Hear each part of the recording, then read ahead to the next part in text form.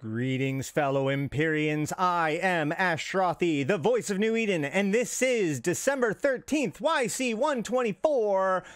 The Yule season is getting cold, but the war zone is hot. Let's go ahead and check it out on the Eve Universe show. Let's talk about faction warfare. There's been a lot of people talking to me about this, a lot of people asking questions. I've been doing faction warfare for quite some time. And so I wanted to give some time to digest some of the details about it. I kind of have. And it's time for me to start talking to you guys about how faction warfare works, why you should get involved, what it really is, etc., and how to be successful at it. So, to begin with, I am currently in the system of Fleet in the Federal Defense Union. In order to join faction warfare, you must do so one of two ways. You can either join any corporation or alliance that is inside of faction warfare. If you're watching this sometime next year after the allegiance system has been put in, this requirement may have changed. But as of the time of this recording, in December of YC 124 to 2022, right now you have to be in either a player corporation or alliance within faction warfare or within the militia corporation within faction warfare. So if you are joining a player group, then all you have to do is join the player group just like normal. Although you must understand that once you join faction warfare, you will be hunted down and considered an enemy by the NPCs within the enemy-aligned faction high-sec space. So if you're joining Gallente faction warfare for some reason, you do so while you're still in Jita, you're going to have like a death run to get out. So make sure to move to the location or whatever that you want to end up in when you're in faction warfare before you join the faction warfare corp. If you are joining a faction warfare group, the NPC corp, then you're going to need to dock up in a faction or in a station that is owned by the faction that is in faction warfare. So for instance, you would need to jump in a Gallente station. I don't think you actually need a strictly speaking Federal Defense Union station to do it, but yeah. Either way, there are actually two different windows that are available to you to give you information about faction warfare. Within the agency, under encounters, we have the faction warfare section, which gives us information about the way that faction warfare works, how to enlist, all this stuff, and lets us look at the faction warfare systems that are available. You can use this from anywhere while on any team. So you can look at any system and see what plexes are available, its contested status, etc., all from the comfort of your station with different settings, just like anything else within the agency. However, there is a new window, which is this one. This one allows us to visually see the war zone much more clearly. Now, this is basically the point of faction warfare. Effectively, in 2008, in YC 1110, in YC 110, the empires began to descend into war during the events of what's now known as the Empyrean Age in the Empyrean Age books. The short of it is that it was decided by the empires that rather than fight the war themselves, they would agree to fight for the contested territories via proxy war by the various by players, right? So this is why faction warfare is the way it is. We are effectively privateers paid for by the empires to control the territory between between the empire space. So the Caldari Gallente war zone has a little bit over 1.5 times as many systems as the Amar Minmatar war zone does. It used to be twice, but Celis Agard, the Bold Cut Butcher, managed to take a bunch of systems for the Gallente permanently, taking them off of the war zone. So as you can see, the Amar Minmatar war zone is still smaller as far as systems go, but not as much as it was before. Now, system ownership is controlled by player activity, and there are 3 different kinds of systems. If a system is adjacent to if a system that is controlled by your team is adjacent to a system controlled by the enemy team, then both systems are known as frontline systems. So any system that is adjacent to an enemy system is considered a frontline. This also means that if, for instance, one of these systems, like, let's say,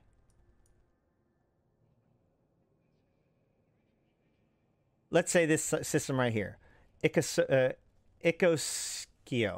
If Ikoskio was to be taken by the Gallente Federation, if this entire area was taken by the Gallente Federation, this system would continue to be a frontline system, because this Samanuni system, even though it is a high-sec system, is a Caldari system, which means Ikoskio can only ever be either Caldari-controlled or a frontline system. Likewise, if you come down here to the system of Old Man Star, Old Man Star is adjacent to Valor, which is a high-sec system. Therefore, even if this entire area was taken by the state, Old Man Star would always be at least a frontline. Okay, so there are some systems that will never be something other than a frontline. Now, if a system is adjacent to a frontline, but not adjacent to an enemy system, so like this, like Tama right here, like Suj is a frontline and Nisso are both frontlines. Tama is not adjacent to Onato, Oin, or Naga, but it is adjacent to Nissoa and Sujirento. Therefore, it is what's called a command operations system. So if you're adjacent to a frontline, one of your own frontlines, but not an enemy system, then it is a command outpost. And if a system is more than 2 jumps or 2 jumps or more away from the nearest frontline, then it is what is known as a rearguard. Now, each of these types of systems have a different effect. For example, in a frontline system, both sides of the war can dock in any stations, okay? In any of the NPC stations. However, in a command operations or a rearguard, only the owning system, the owners of the system, the owning forces of the system, I should say, can dock in those stations. So if I went to Nissoa, for example, I would be able to dock in any stations that happen to be there. But if I went to Kodama, I would not be able to, okay, as a Gallente guy. Likewise, as they're fighting over Oinasaiken, they could dock in Oinasaiken, but assuming that there are stations in Aboon, which there are not, then they would be able to. Then they would not be able to dock in Aboon. They cannot dock in Fleet. They can't dock in Devon. They can't dock in any of these places down here unless they are part of the Gallente faction warfare or a neutral. Okay. Now, certain sites only appear in certain areas, and we'll talk a little bit more about the different kinds of sites. But to suffice it to say, the combat plexes that we fight over appears everywhere. But the data sites that are used to hack to get the propaganda towers and the listening posts can only be found, in the enemy rearguard system. So if I wanted to get, if I wanted to get the pieces to put up Gallente propaganda towers and Gallente observation posts in order to help the Gallente with their advantage, then I would need to go to Caldari rearguard systems and hunt for Caldari operation centers and hack their cans for Caldari information splices and decoders in order to transform them into those tools. And in fact, we can go to the loyalty point store here and see that in action. We have the Gallente listening posts that are looking for decoder packages, and we've got the propaganda towers that are looking for the encoder splices, okay?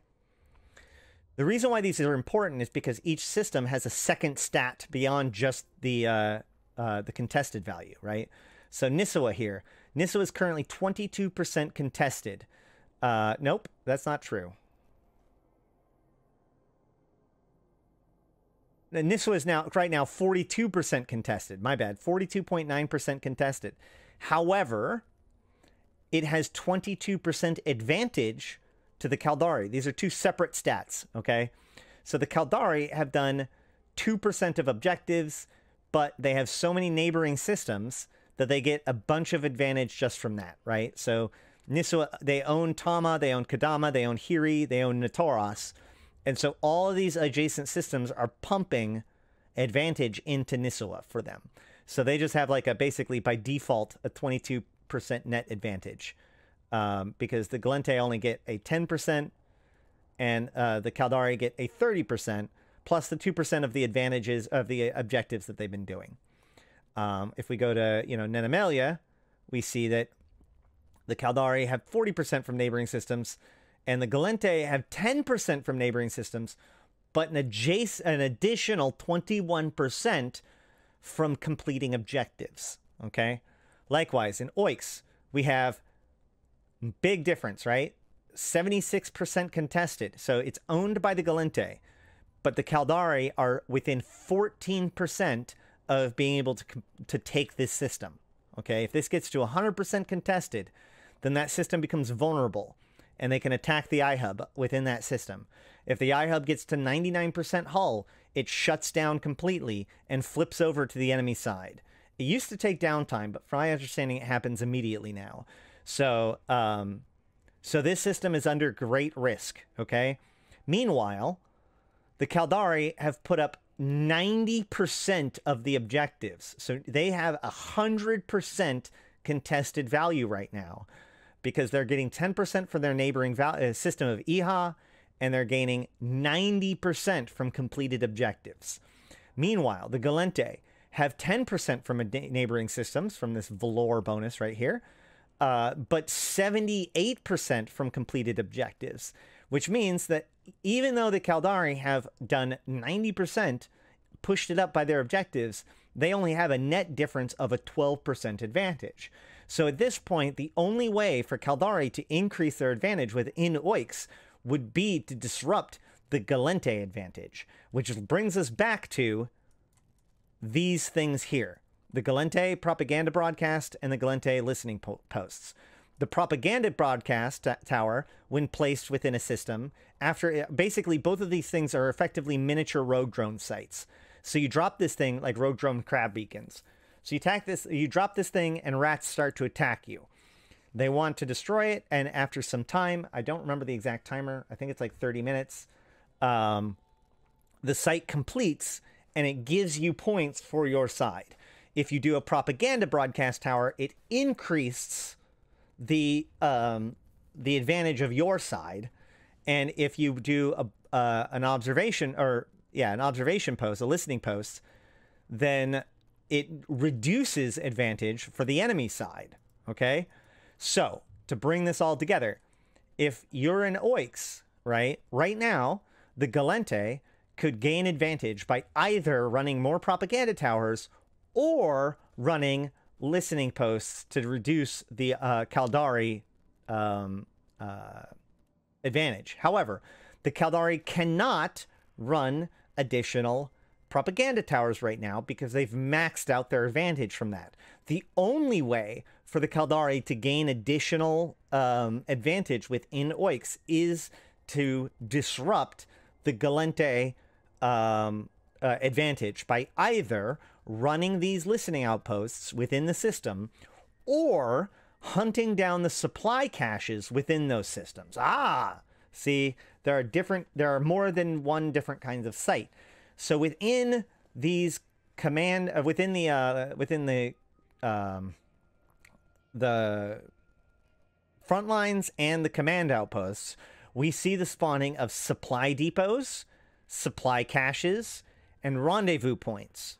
All right, rendezvous points. When you defeat a rendezvous point, there are several waves of rats that come out, and then a final boss. Killing the final boss will increase the advantage for your team within that site. These must be scanned down. Meanwhile, on the other side, supply caches and supply depots effectively function as quanta of advantage. So if you can hunt down and destroy your opponent's supply depots and supply caches, you will reduce the enemy's advantage. So right now, for instance, in Oix, it would be a good idea for there to be probers in Oix and in Vlil hunting for Gallente supply depots and supply caches in order to destroy them to lower Gallente advantage. running the Gallente rendezvous points would do nothing for them because they already are maxed out their advantage. However, Gallente running Caldari rendezvous points would be advantageous to them because then it would increase their own advantage. Meanwhile, they can also run the supply caches and supply depots. Really, it would be the supply caches, because the Gallente are considered the Caldari are considered the attackers here, to reduce their advantage. Why do we want to do all this? Well, when a site is completed, when a normal Plex, combat Plex is completed, your side gains a certain number of victory points, which pushes the system further towards your side of the contested. So if you're attacking, it pushes it towards 100%, which is vulnerable. And if you're defending, it pushes it down to 0% or stable. Now, the advantage system provides basically a modifier that controls how much victory points you gain for the same action. All right. So if a Gallente, or like right now in, let's find a more obvious one. So right now in Evelon, it's a 33% advantage to the Gallente. So if a Gallente and a Caldari were completing the exact same sites, beat for beat, the Gallente would pull ahead because the Gallente will get more per site completed than the Caldari are. That's what the advantage system does. Not as individual. Oh, it's 10 minutes for the sites. Thank you. Plus the pauses for rats. That's right. It's basically a novice complex. So what this is saying is that you as an individual do not necessarily get more rewarded. You don't get more loyalty points for completing the sites with more advantage, but you do make more progression in the war zone. Okay, for war zone control. Now, in addition to propaganda towers, listening outposts, supply depots, supply caches, rendezvous points, and operation centers, which we've all talked about, there is also battlefields. Battlefields are these immense battle sites that appear every 3 hours and will only appear within frontline systems. They alternate between Caldari and one side versus the other. So it'll go, a Caldari one in a Caldari held system, then a Gallente one in a Gallente held system. The battlefields are in these massive, like 150 kilometer wide zones, maybe even bigger than that, with 3 control points and a landing point. You're basically, each of those 3 control points are basically like a mini Plex, where you want to defeat all of the enemies within that area and then hold it with your own dudes for long enough. And when all 3 of them are completed, then the site is completed. They can take some time. There has been some concerns about seagulling and other people like coming in and just getting the rewards without necessarily doing anything. Recently, this led to CCP nerfing the value of these sites, but there's still a lot of discussion about the rewards for these things and whatnot. So I'm not going to go into too many details of the exact details about these rewards because they're kind of in flux, but just realize that the battlefields do still provide a very significant loyalty point bonus for the people that participate, as well as a victory point and advantage bonus for the side that wins. So battlefields are incredibly important to go after, and they, like I said, they occur every 30 minutes, and they are the kind of things that people organize fleets to go deal with, which is one of the reasons why I'm kind of glad that they slowed down the pacing of it, because if you think about it, what they really were asking was, in order to properly deal with the war zone, we would have to have a fleet go and do these things every 2 hours without fail, round the clock, every day for all of eternity. Now it's every 3 hours. It was every 2 hours.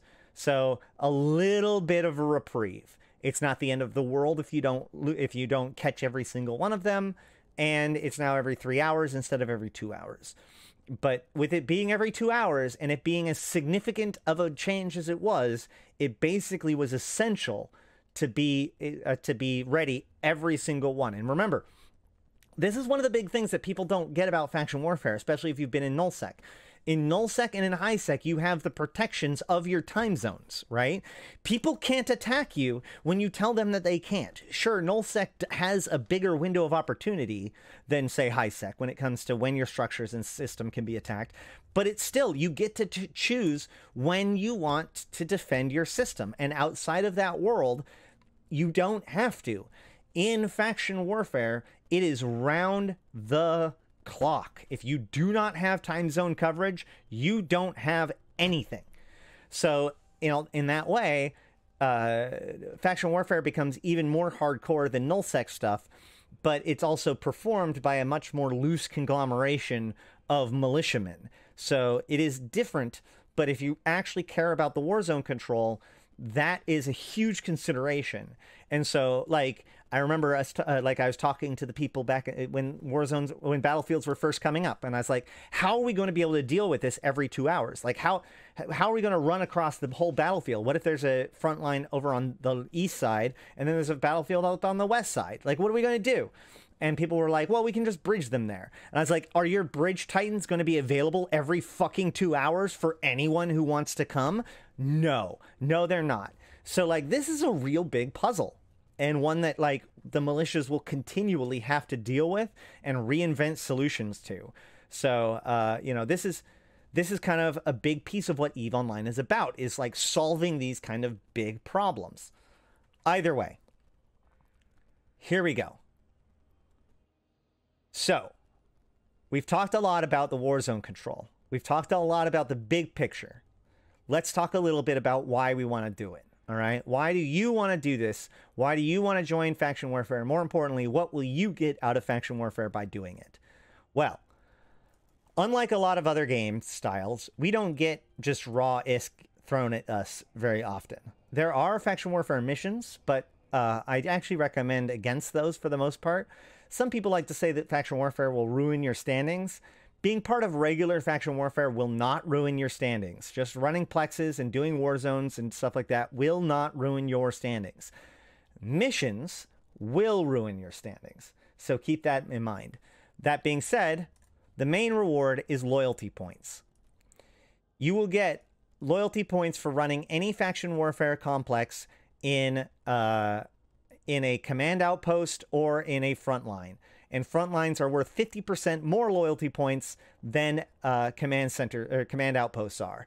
So if you run a plex in a novice plex in a command outpost, then you will get 10k LP. If you run it in a frontline for the exact same site, you'll get 15k LP. Okay. Now there are two different kinds of sites which we'll look at. One of them splits the reward among everyone who's inside, and the other one gets a maximum amount of reward for per person. Therefore, will reward maximum or full amount for up to 5 players, encouraging people to team up together in order to run those sites. So either way, you run the sites, you gain LP. You then come here and you can buy things. You can buy Navy cap boosters. You can buy data cores. You can buy implants. Like, for instance, I never worry about 3% implants, guys. Like, to me, a 3% fitting implant is a blank clone. Why? Because I buy them for, let's see, 603.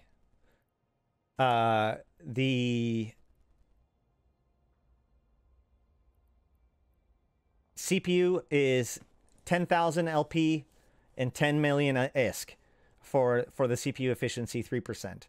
Likewise, the power grid and all that sort of stuff. So fitting implants and other implants, very, very nice to get here. Data cores will often sell, but they go up and down depending on things. In addition to that, we have naval equipment. So we have Navy items like plates for the Galente and Navy ammunition. Ammunition is another one of those good sellers, right? If you want to keep a good eye on everything, you're actually going to want to go to the Fuzzworks LP store. Fuzzworks has an LP calculator. you can just go here and look up whichever one you want. So I can go to the Federal Defense Union in this case, and you want to check blueprints, and we'll show why. And then go to sell prices, and then we can see, okay, well, oh, shoot, I wasn't showing it. Let me go back. So here's the Fuzzworks LP, here's the Fuzzworks page. You go to LP Store, you select your corp of choice. In this case, I want Federal Defense Union, and I do want blueprints, and I hit sell. Here we go. So your instinct would be to hit the ISK per LP and find the biggest one, right? Ugh, hold on.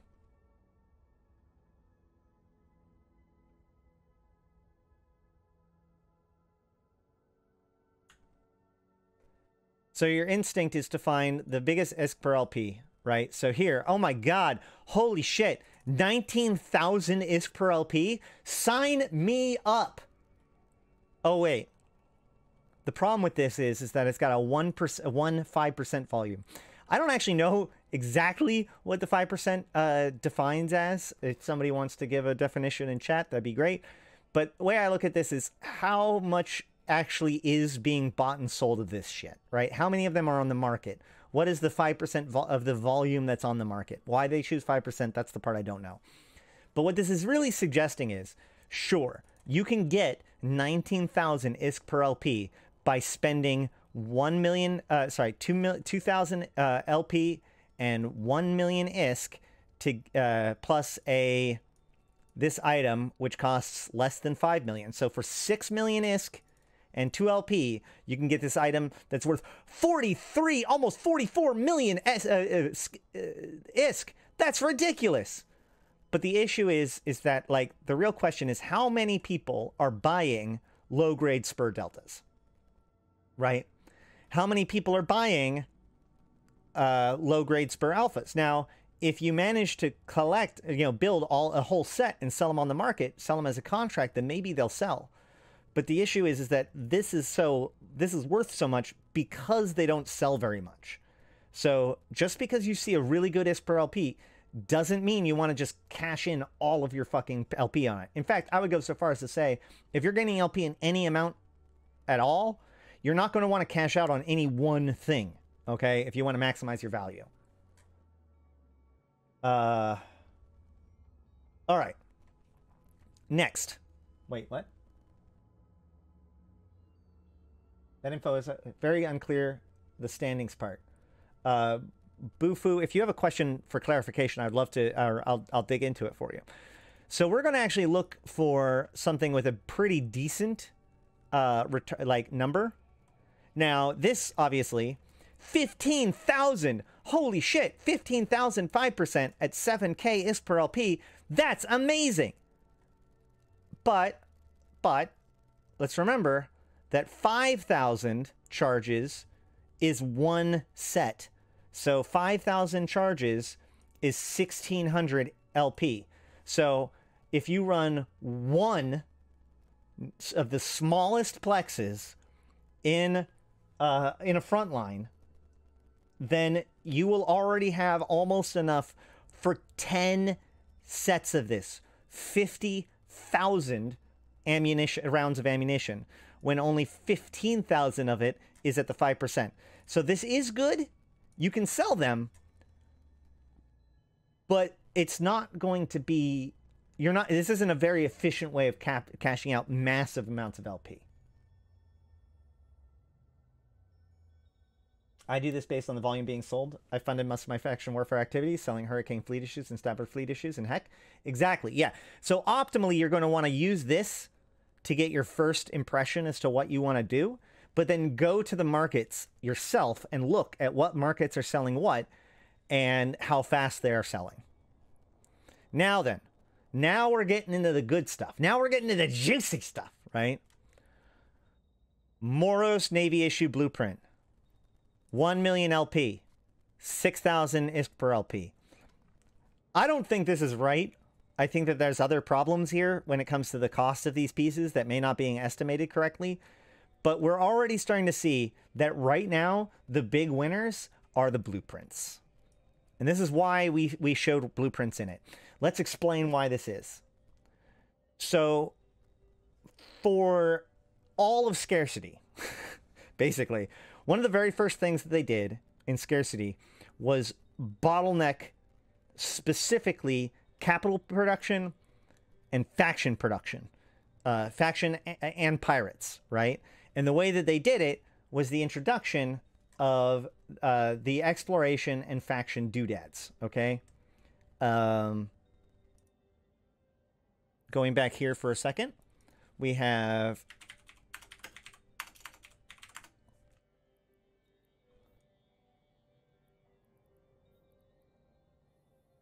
For those of you who don't know, this is reinforced carbon fiber. Reinforced carbon fiber is the new tritanium of EVE Online, okay? Now, for those of you who don't know, with all of the high-sec moon mining and new reactions and people complaining about the new industrial changes that came out about a year ago, this is it. This is like the crux of it right here. So, the way it works is this. We have these different materials, carbon fiber, organic solvents, and thermosetting polymers, plus a couple of others. All of these take the same four materials. We have hydrocarbons, evaporate materials. We have carbon fiber and... Sorry. Yeah, carbon fiber and oxyorganic thermosettling polymer. I think I've got them all. Maybe there's one that I missed. Whatever, either way. This isn't an industrial training. All of those lead into carbon fiber. And carbon fiber goes into all capital part, or not all capital parts, but a ton of capital parts, plus auto integrity preservation seals and life support backup units. These two things go into every faction ship in the game, including Triglavian ships. Now, pirate ships require something extra, right?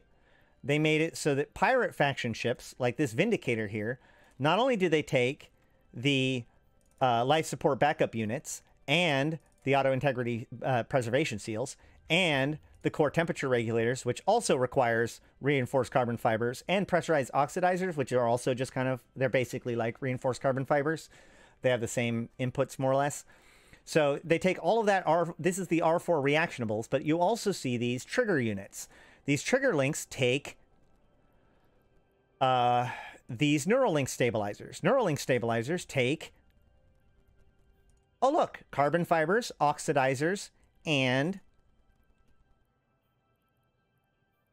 these gases. The gases are from, and these exploration doodads. These exploration doodads are gotten only in high-sec and low-sec data sites. This is why you still hear it today, people saying that relic sites are better than data sites. This is only true in null security and wormhole space. In high-sec and low-sec, data sites are better than relic sites because these things exist. You're specifically looking for info shards, which are one of the lowest tier data site cans, and they have a chance of dropping several of these. You can get up to 6 of these in a single can, and these things are worth quite a bit of money. I've gotten 30 million ISK in a single can in lowsec because of these fucking things. Okay? So these things are very expensive. These right here are why, this is why pirate ships exploded in price. Okay? And they were required for all faction ships. Right? So the Vexor Navy issue, the Executor Navy issue, all these ships required these things in order to make on top of the R4 reactionables. However, you can actually get these things a second way, right? So let's say I need a Vexor Navy issue. I can get a Vexor Navy issue by getting a blueprint, and then I can run that blueprint and get a Vexor Navy issue. Or I can actually bring a Vexor with a special chip and transform it into a Vexor Navy issue. During the entirety of Scarcity, this was the way that faction ships were made. This is why pirate ships exploded in value whereas Navy ships did not nearly as much. But it made it so that pumping out these Navy ships was the way that we cashed out our LP. But when the Uprising expansion happened, two things happened. One, the LP cost for the blueprints was cut significantly. And secondly, these doodads, the actual exploration doodads that were required for faction equipment, was removed from faction equipment.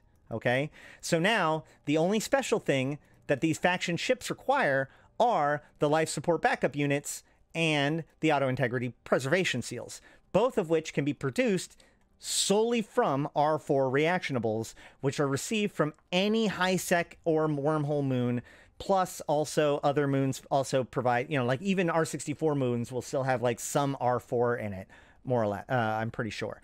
So this has some basic PI requirements and some R4 requirements, but this is just a matter of like how fast you can crank it out, right?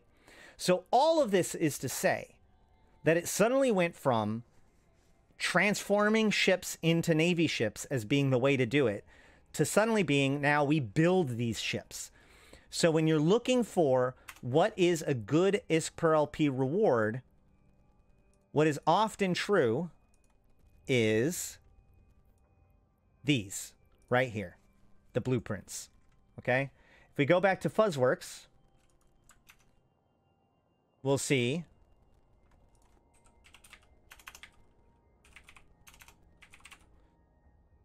Federation Navy, Moros is good. Federation Navy Plasma. Okay, those are items. Dominic's Navy is almost 2K ISK per LP. Imicus Navy is 2K ISK per LP. Federation Navy Comet is 1800 ISK per LP. Imicus Navy issue is 18 ISK per LP. 1800 ISK per LP. Megathron Navy issue is 1700 ISK per LP. Federation Navy Comet is 1700 ISK per LP. Now, I personally believe that all of these numbers are still pretty high right now, simply because faction warfare has been so popular. Therefore, the LP has been flowing so heavily that causes a devaluation of the LP. I've seen most people offering somewhere between 1100 to 1200 ISK per LP for most things involving faction warfare stuff now. Yeah, suffice it to say, blueprints are good, or sorry, while implants, ammo, and that sort of stuff is really good to sell for faction warfare, these blueprints and the manufacturing of the ships they're in has become one of the best methods for getting LP. Cashing out your LP. An even better example would be probably if we head on over to the Caldari, which would be State Protectorate.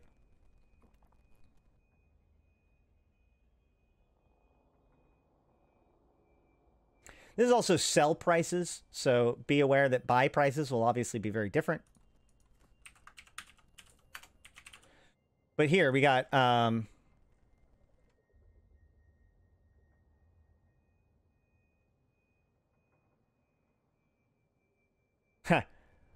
because the Caldari have been so overwhelmed by people farming, you can see the difference in their LP value. So Heron Navies are actually not great. Hookbills are not great. But here we go. Wait, hold on. Time out.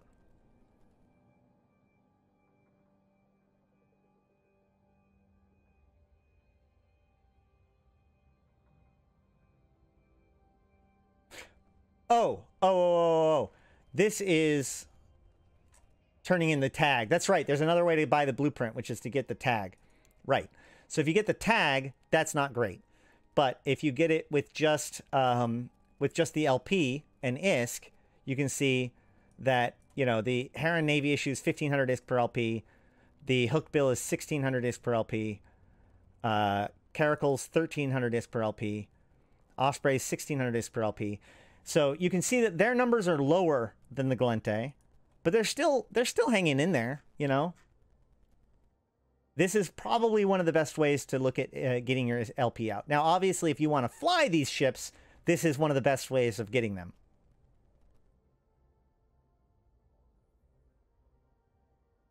The thing is also for people who don't use alts, a lot of people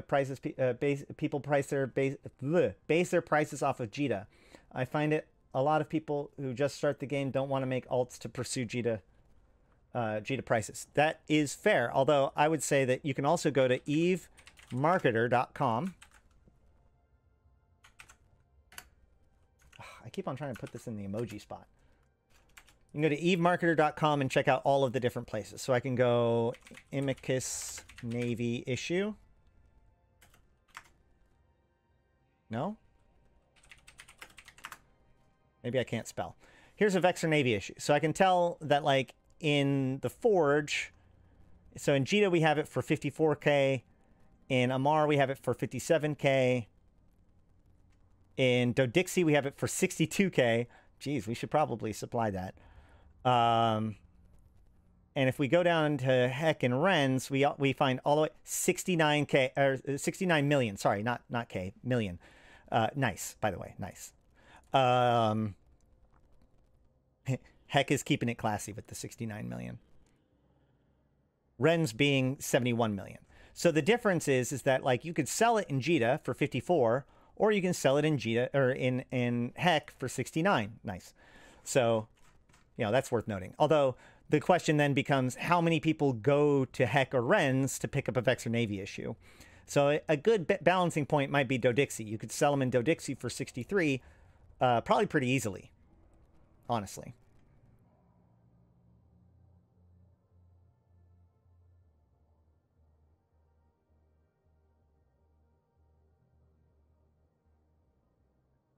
Nobody goes to Rens? Yeah. I like to make the joke that it's like, well, there's 5 trade hubs. You know, there's for Jita, there's Jita for the Kaldari, there's Amar for Amar, there's Dodixie for Galente, and there's Heck and Rens for Mimitar, because Mimitar can't decide which one they want as their trade hub, so they've just decided to have 2 that suck. Either way. So cool. So there's plenty of money to be had. There's cool territorial warfare to go over. But Ash, how the hell do I do it? All right, let's get into the meat of this, shall we?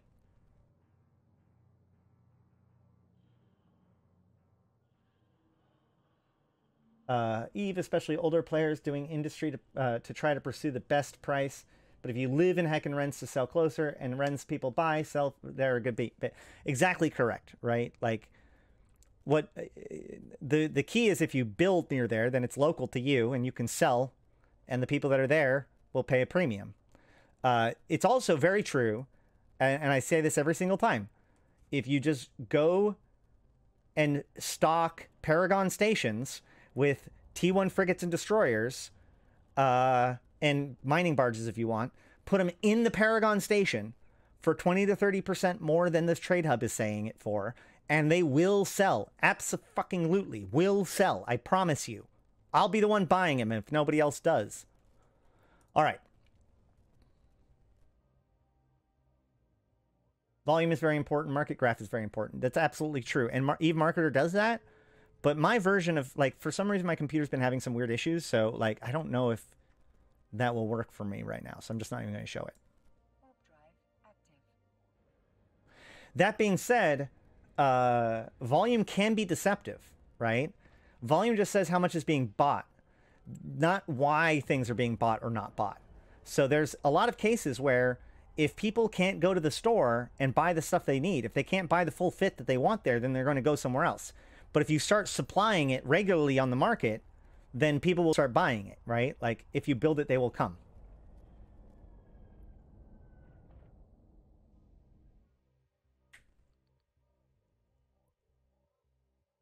All right.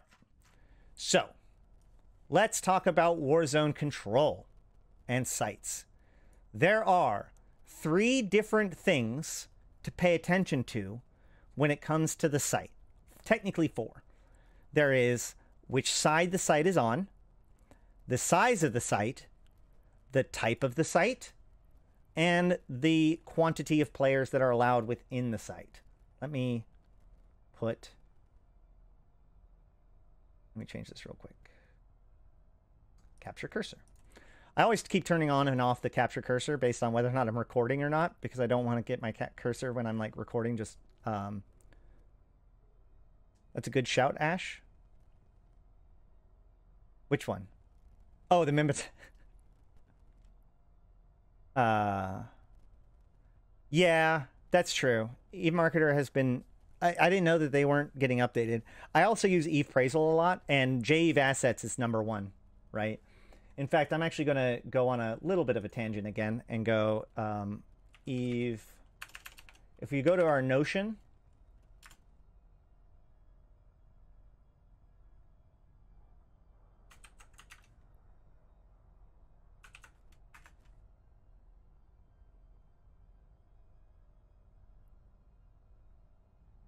So here's the Notion. If you go to the Convocation of Empyreans side of the Notion, which should be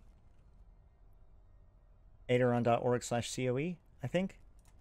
Oh, shoot. Hold on. If you go here and then go down to Tools and Resources, which I'll link below, we have Magic 14.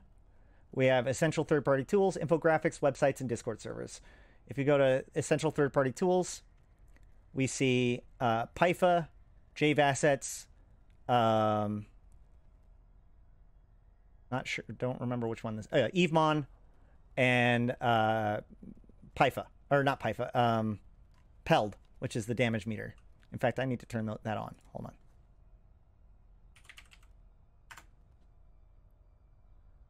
on. Okay, so what I strongly recommend is JEve Assets.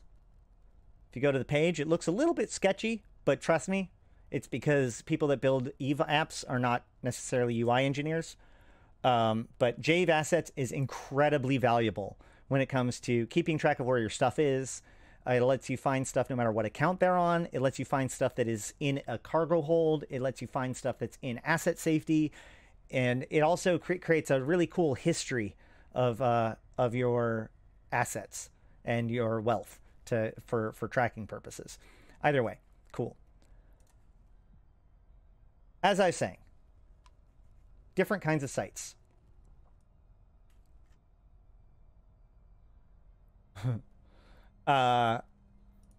So right now we are in a system that is owned by the Gallente, all right?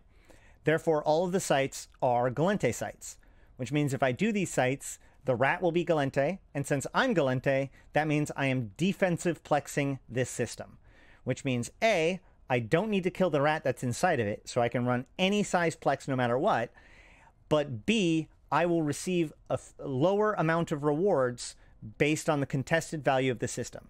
So for instance, this system right now is at 0.9% contested.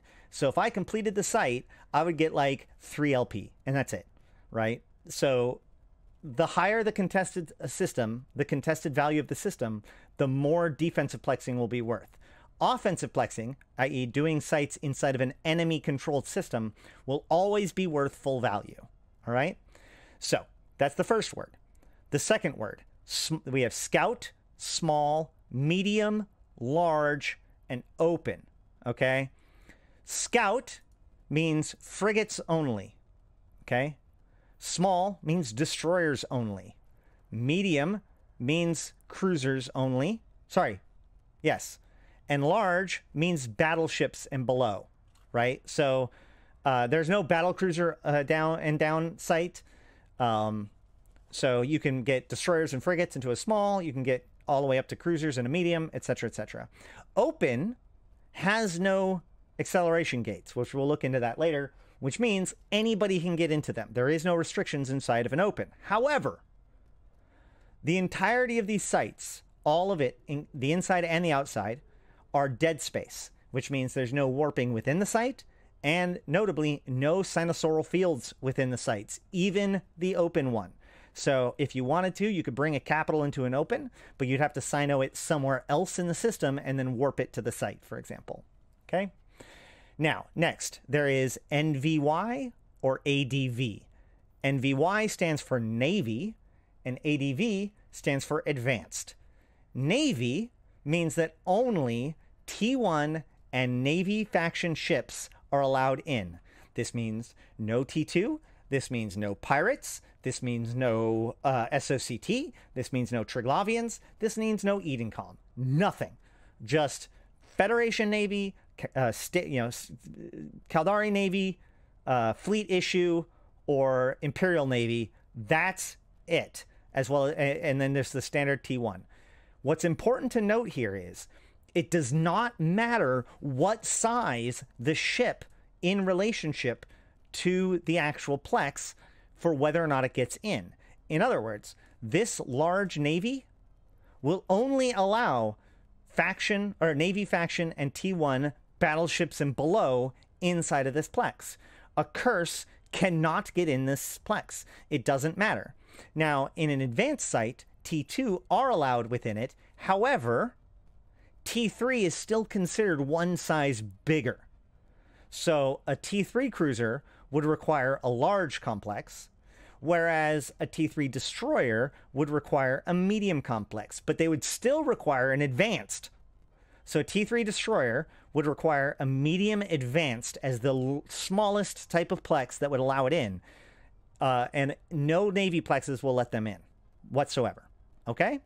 So, in other words, if you really, really, really want to maximize what kind of Plexes you can run, you pretty much have to run Navy or T1 ships. Okay? The advanced ships are more for activities outside of the Plexes. It's also worth noting that every battlefield, those largest sites with the big fights, those are always Navy. There is no T2 and there is no pirates allowed in any battlefields at this time.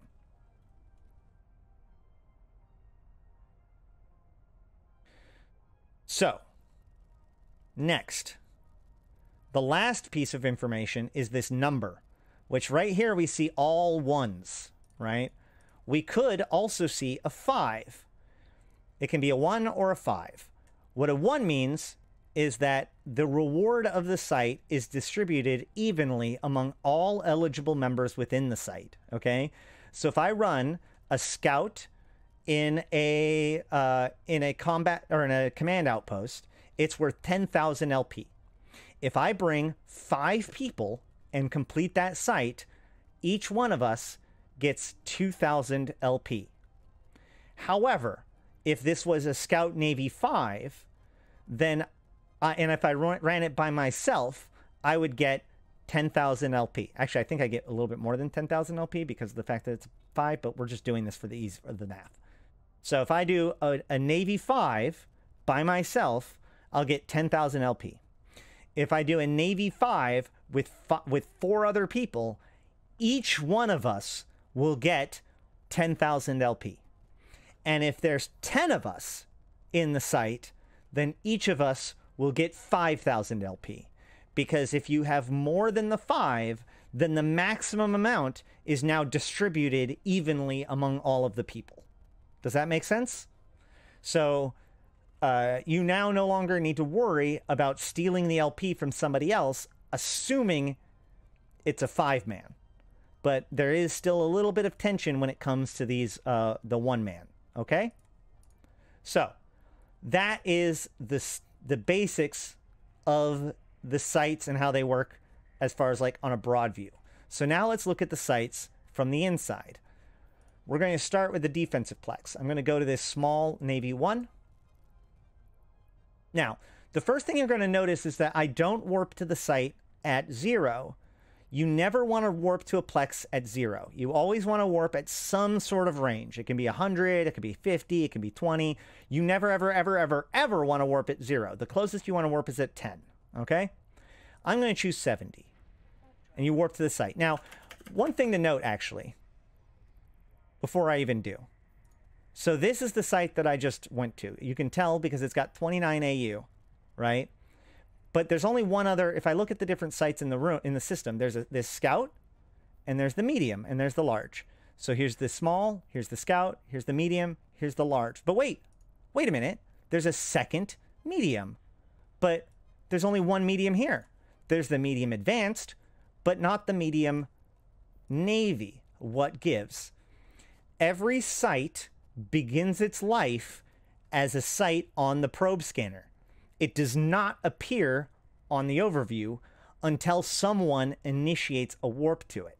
So what I'm going to do is I'm going to warp to this Navy 1, but then I'm going to immediately cancel warp by hitting Control Space, and we're going to watch over here to see what happens.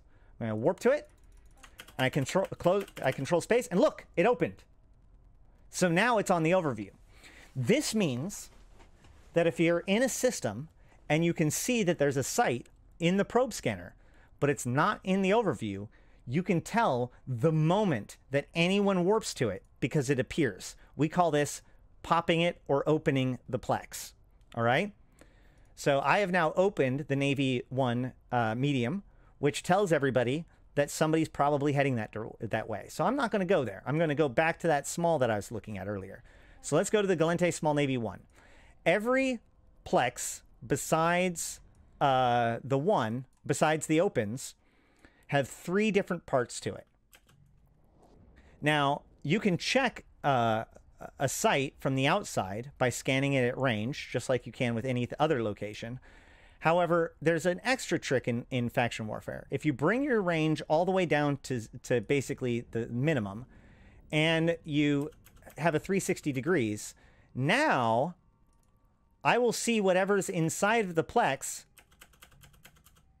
regardless. Now, I'm within 1 AU of something else, apparently. I'm not sure. But on the nope.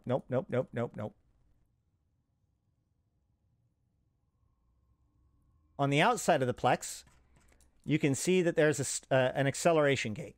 The acceleration gate is what gates off people from being able to come if they don't have the correct type of ship. You can also see, it's a little bit fainter. Let me actually turn off my tactical.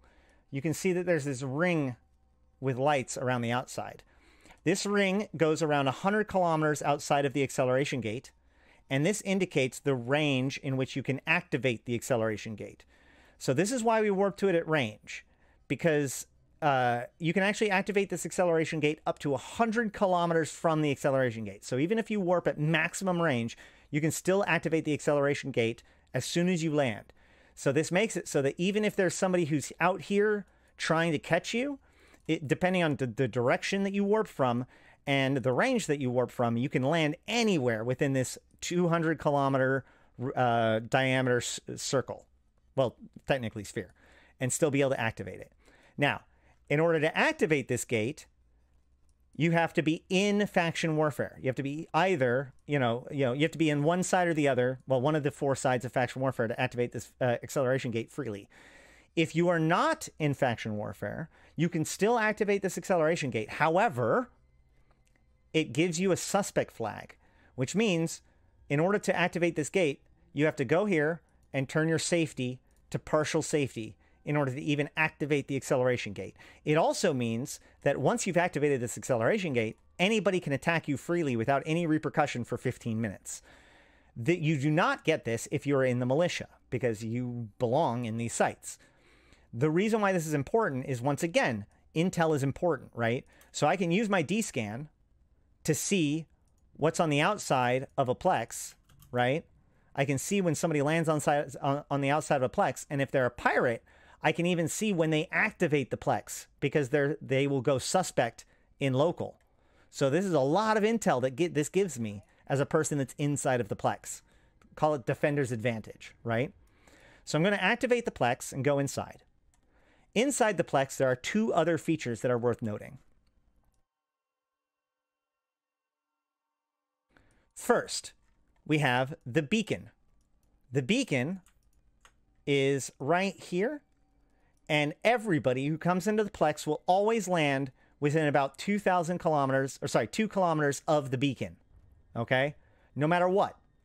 You can't control it. You can't come in any other way. Which means, as a person on the inside, I can be confident that anybody who comes in is going to be right here. So if I'm a brawling ship, I can be right here on top of it, and they have to land on top of me. Now, they could be fast and try to get away from me, but at least we start next to each other. Likewise, if I'm a kiter, I can kick out quite a ways and make sure that they start at a range from me, so that way I can, I control the course of the battle as a person from the inside. So you want to position yourself in relationship to the beacon to maximize your combat potential if somebody was to come in. 10 kilometers from the beacon is this structure here, which we refer to as the button. The button, you must be 30 kilometers from the button in order to count. You can see that there's a ring around the site in the same way that there was in...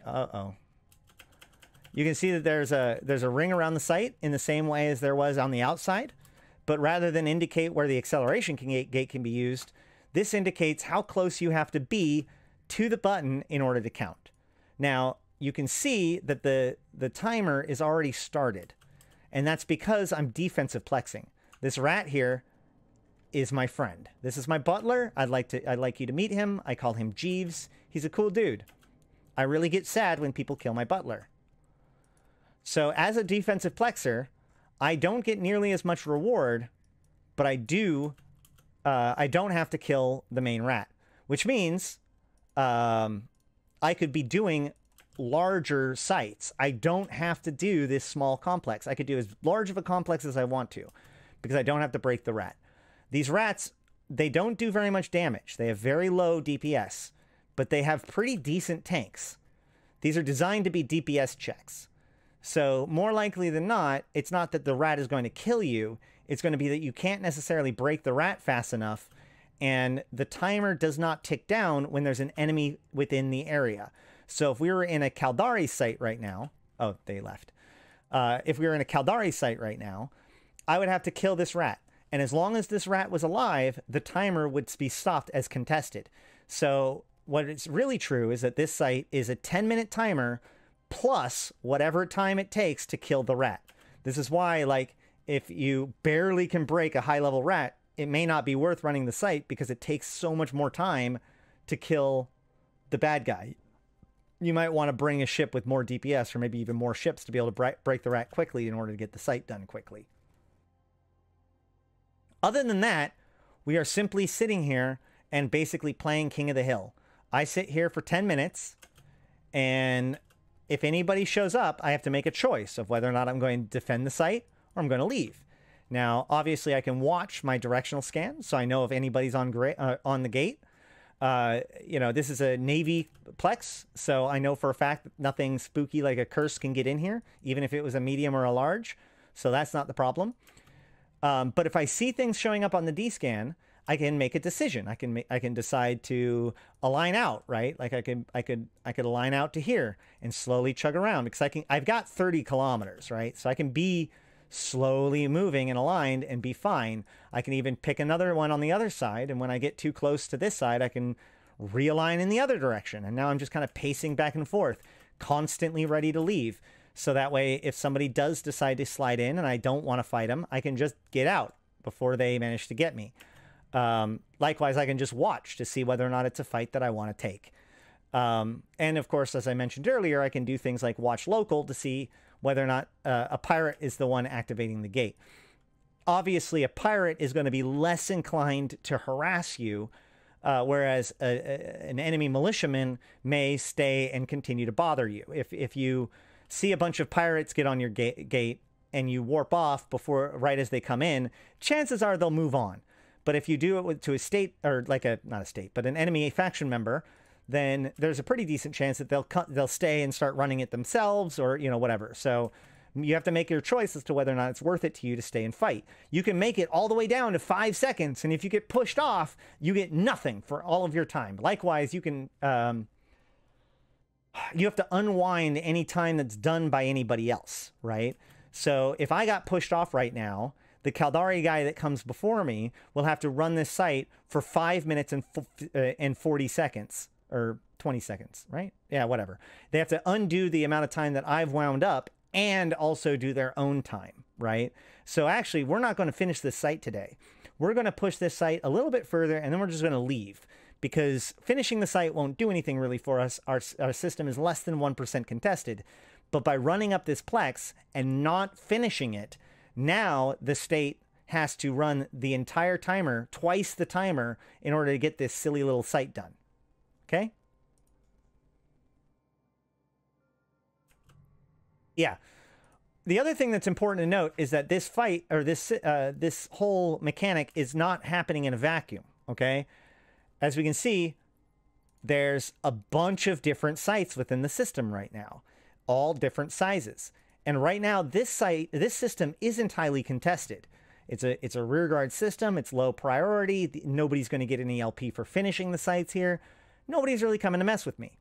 But if you're actually doing war zone control, or if you're actually doing stuff for pay in the advance, or in the war zones, or in the front lines, and in the command outposts, the chances of people coming in and disrupting things become much higher. But also, the fight is actually happening not just in one Plex, but across all of them, right? You've got a fleet from both sides. You've got people on both sides that are trying to take over the system, and they are sending their different people in different sites because, well, the frigates can only go into here, and the cruisers can go into here, and all these different things, and people are reshipping, and the fight kind of ebbs and flows and moves as the site, or as the system continues to be contested over the course of sometimes days or even weeks of non-stop Plex fighting within that system. So this isn't just, we're teaching the very basics of mechanics, but realize that the complexity comes from how these mechanics all come together when it comes to people engaging with them in the key systems.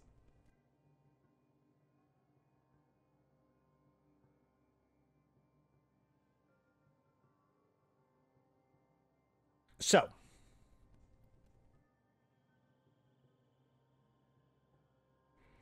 this is pretty much what plexing is all about, and I think that this pretty much covers everything I want to talk about when it comes to plexes. As I said, it is considered to be kind of a faux pas to come into a plex at the last second and, you know, gain the rewards unless it's a -5. But, you know, if you get, you know, we're all here for a purpose. Don't get too butthurt and don't be a jerk. Make some friends. Chances are people within the sites, if they're purple, are going to be somewhat friendly to you, but always be cautious. Now then, let's go ahead and find where we want to actually go. Well, we are here in Fleet. So the next closest one, let's go ahead and check out Devon. Let's see if Devon, well, there's Devon and Aboon.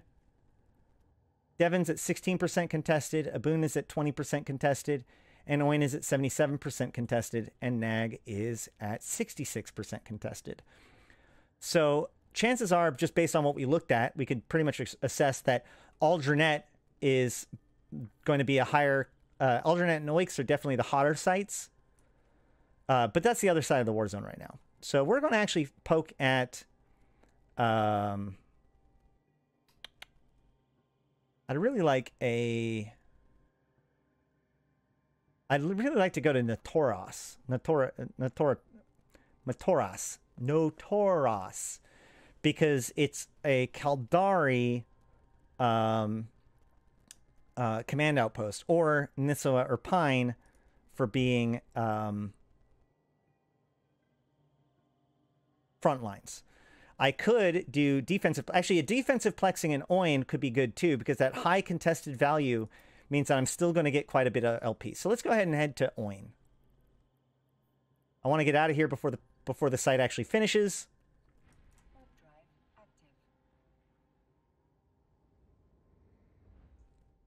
So I left with 10 seconds on that timer. So assuming nobody in the Galente comes in and finishes it off, that means the Caldari will have to run that timer for 19 minutes and 50 seconds in order to complete it. So that is what they call in the faction warfare universe a dick move.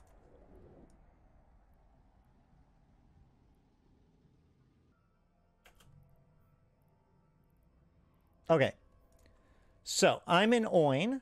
It's a frontline system and it's highly contested. So I want to run a site here. There are sites that are already open. There's a large. There's the supply depot. There's a medium. There's the small.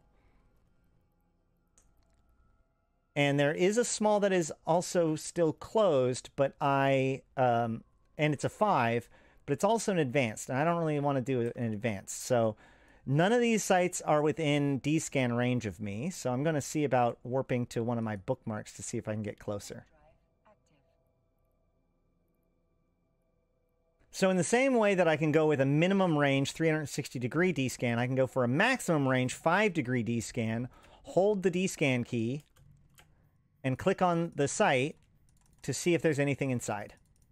And the answer is there's a Thrasher fleet issue inside. I personally do not know whether or not that Thrasher fleet issue is friendly or not. There is one hostile within system.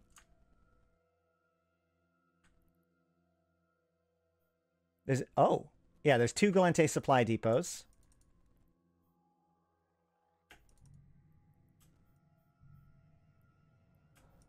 There's the Gallente small. There's the Gallente medium. So I'm actually going to run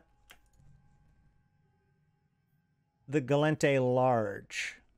Because if the thing... Oh, no, hold on.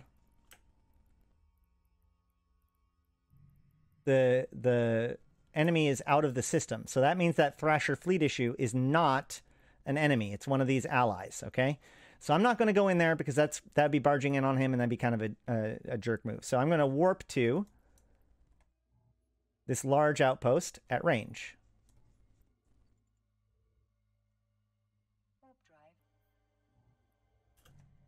And now I switch it to 360 degrees. Minimum range.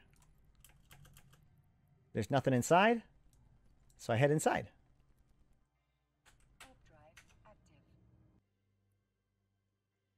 So the way things work when it comes to descanning, since it was brought up, oh, I got to keep an eye out for it.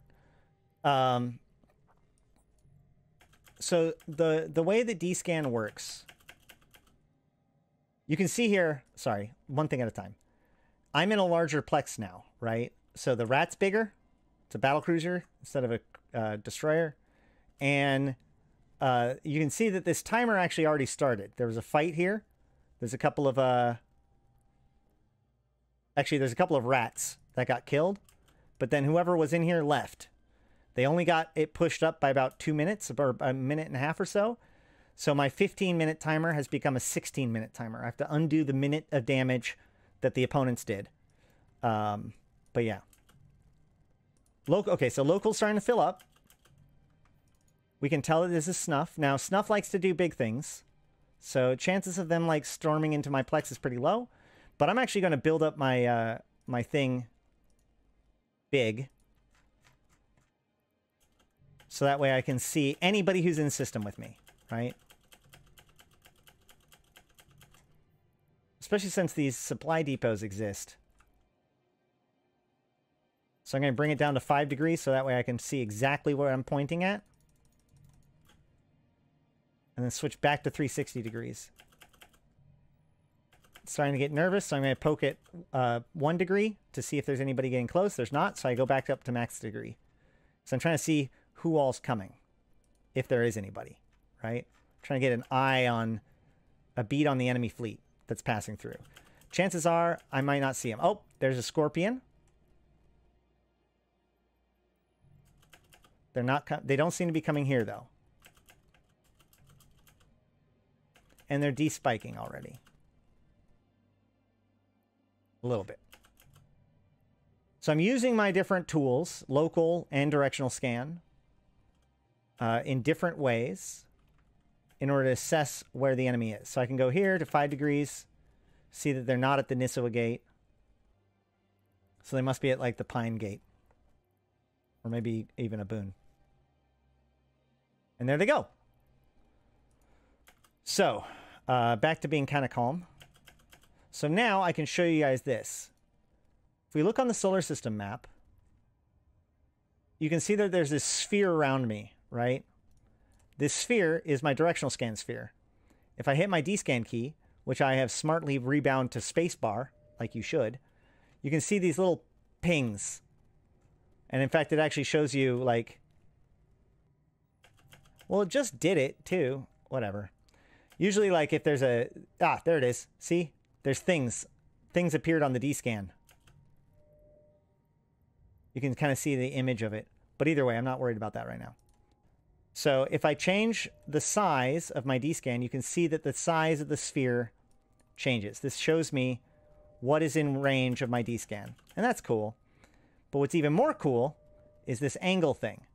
So if I change the angle, you can see it go from full circle to half circle to 90-degree cone, to 60-degree cone, to 30-degree cone, to 15-degree cone, all the way down to basically a narrow line with a 5-degree cone. Now, the way to control the cone itself, though, the center of the cone is actually, if you zoom out, this box around your ship that appears when you're zoomed out, that is the center of your D-scan, okay? So you can see, if I look in here, as I turn my camera, I'm going to also be changing where the D-scan is pointing. The other key is, if I hold the D-scan key, which in my case is spacebar, because I'm smart and I changed it, I can now click on a thing on my overview, a planet or whatever, and it'll snap to that thing and then scan it. This is how I check a bunch of places real quick. So I can be like, oh, is there anything at the medium? No. Is there anything at the small? There's that Thrasher still. Is there anything at the supply depot? No. Is there anything at the other supply depot? No. Okay, great. I'm safe, right? Is there anything at the Niswa gate? No. So that is how 5-degree works. And then likewise, as I said, if you go to 360 degrees, then you see everything that's within your area. So now I can see everybody within 10 AU of me. It doesn't tell me if somebody's coming to me directly, but it does tell me if they're in the system. If I've got multiple people in here, and I've got one person set to 14.3, I've got one person set to 5, and I've got one person set to 0.1, now we have this really cool feature where the first person will call out something. They'll be like, Thrasher on long. And then the guy at 5 degrees, a few seconds later, calls Thrasher on mid. Well, what does that tell me? That tells me that there's a Thrasher that's in warp towards me. And then when the short calls it out, now I know that they're going to be landing within a few seconds, right? So not only am I knowing what's out there and relatively how far, but I even can tell what direction they're traveling based on how they appear and disappear from our scans. This is really important because, like, as a faction warfare pilot, as a plexer, I'm probably going to be in this system for a while. So what I'm going to be doing is, the whole time I'm here, is I'm going to be trying to assess everything that's going on, right? This system has no stations. I mean, it may have some player structures in it. Yeah, it has some player structures in it, but it doesn't have any NPC stations. So the question is, who are these guys, right? We got one of these people, probably either White Widow or Indogizia, whatever. One of these two is probably that Thrasher fleet issue. If I went into the small, I could probably figure out which one it is. Then there's this pirate who we haven't seen yet. So if he goes suspect at any time, that means that he's probably going into one of the different plexes. And I've got Spoons, who's out here keeping an eye out for everybody because he's a hero, right? But I know what's going on. I have an awareness of the system. And as I sit here, I'm going to continue to build my awareness of the system and what's going on nearby. So that way, oh, look, this guy just showed up and he's already a suspect. But he is Galmil, so I shouldn't be worried too much about that. Okay? And that's it, pretty much this way. This is it. Yes, we're finishing up, or we're just talking about faction warfare, and we're wrapping up this Plex. We've got 1 minute and 20 seconds left before this Plex is over. Again, we have specifically chosen a site that is of low tension. The chances of somebody coming and harassing us in this site is relatively low, mostly because I wanted to, A, show you that that was possible, and B, I wanted to be able to walk through this kind of as a dry run. So we did a walk through in Fleet, and now we're doing, sorry, we did a crawl through in Fleet. Now we're doing a walk through here in Oin, and then we're going to head on towards the Frontlines and see whether or not we can, how much more lively it is in a frontline system. 23 seconds, sorry, 13 seconds. I don't think anything's coming in here. So 7 seconds left. And then we will get a notification here. Boom. So what I get? I got extra standings and I got loyalty points. How many loyalty points did I get? So I just got 21,666 loyalty points. So on the one hand, I sat around, did nothing for 15 minutes. On the other hand, I got, well, let's see. Let's do the calculation. I know, I could probably do this in my head, but this is more fun. Oh, hey. Speaking of problems, there's the state. So if I go 21,666 times 1,100, just giving a really low estimate, I just got 23 million ISK worth of LP in 15 minutes. And so I saw them at 1 AU, which puts them on this planet or in that iHub, but not in the site. I mean, the chances of them coming here exactly is relatively low.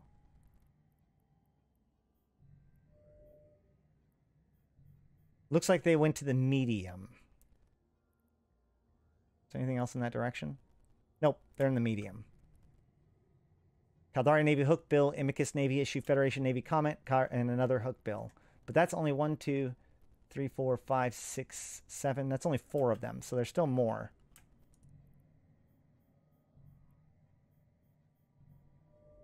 There they are. Yep. That's what I was afraid of. They're going to want to kill me, but let's go ahead and try to get eyes on there.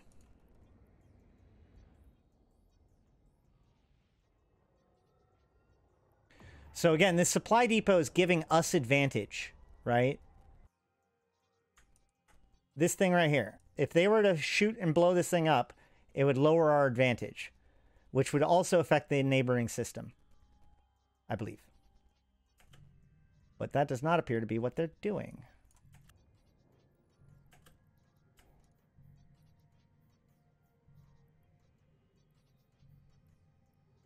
So there's one in this small. Oh, they're deplexing. I'm going after the small then. Or despiking, rather. So this hook bill is either a friend or I'm about to fight him.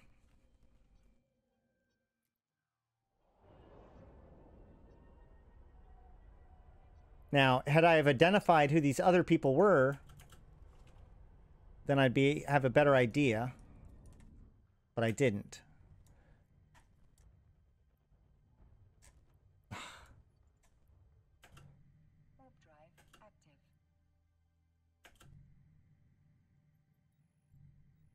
Now, I'm going to want to keep an eye on my 5 degree, just in case. And it's a war target. Okay. He warped away. So now, I'm going to wait and watch. See if anybody else comes in here. Now, if that whole squad starts piling up, or even if a few of them start coming in, they could just be tackled for the rest of the forces. I'm probably going to take the fight either way, just because I want to show you, we want to have some excitement. But, it's worth keeping in mind that they have a lot of backup.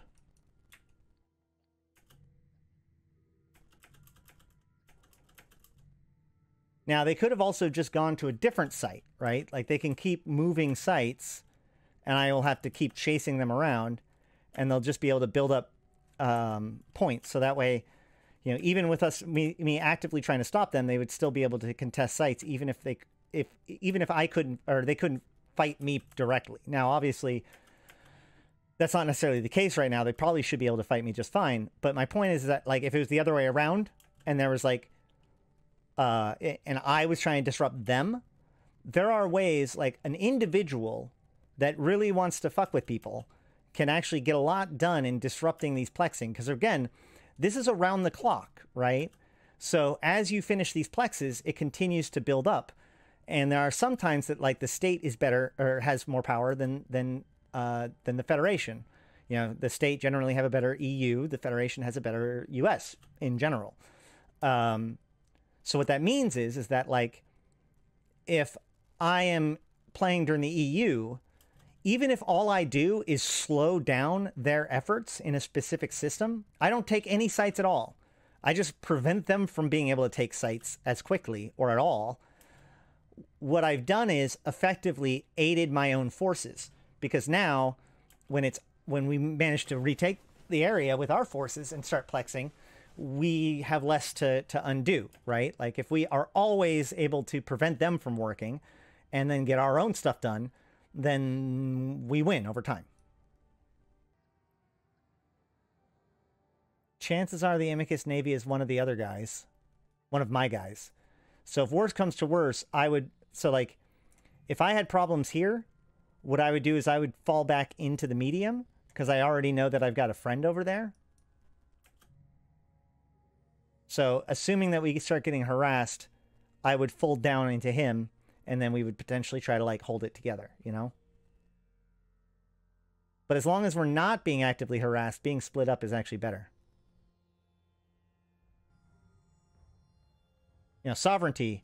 But the thing is that like, oh, here we go.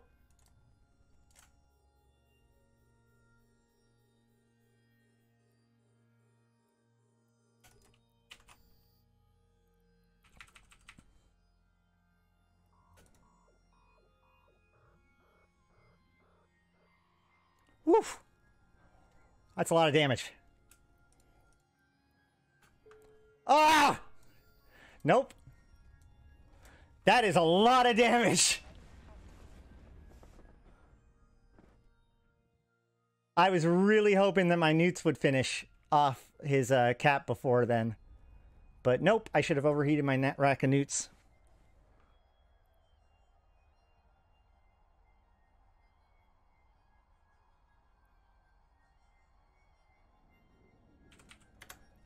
And it's just that simple.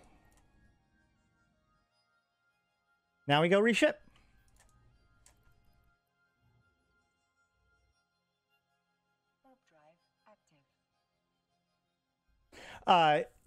No, it's a whole tank ship.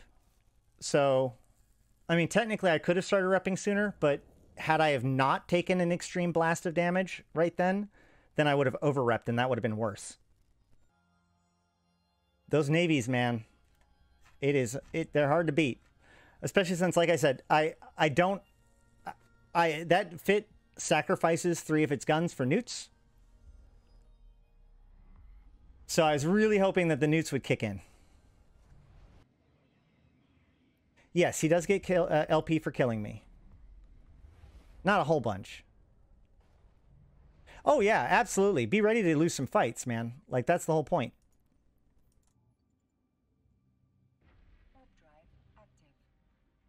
I guess the whole point is to win fights, but you get what I'm saying.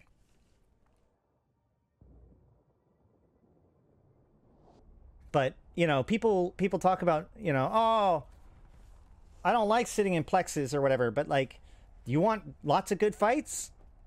That plex fighting, man. It's better. It's certainly better than gate camping or roaming. I think that was a pretty complete view of faction warfare, right? We managed to almost finish, you know, we pushed up a plex, we finished a plex, and then we got a fight in a plex, all within 20 to 30 minutes. So there's stuff going on here. There's guys on both sides, but I actually have no idea where anybody is right now. I don't know which ones of these are bad. I don't know which ones of these are good, but there's a battlefield. So let's go see if we can survive in a battlefield for more than 3 seconds, shall we? I don't know what's happening in this battlefield. Might be good, might be bad. Let's go find out. I don't care. My ship's cheap. That's the thing. Fly around in cheap ships. Then the question of, what should I do? Is, fuck it. Just do whatever you want, man. If it's a bad idea, then you're dead. Whatever. Do it again.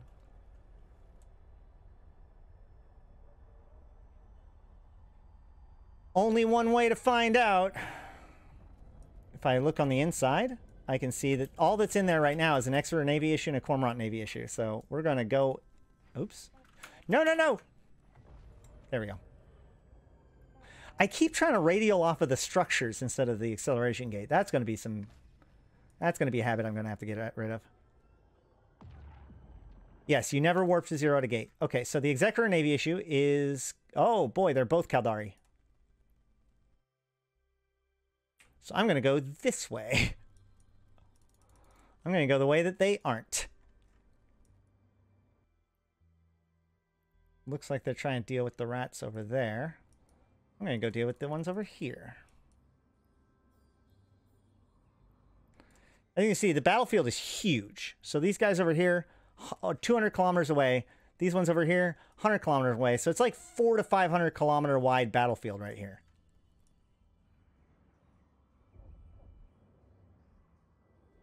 All kinds of things to look at, too.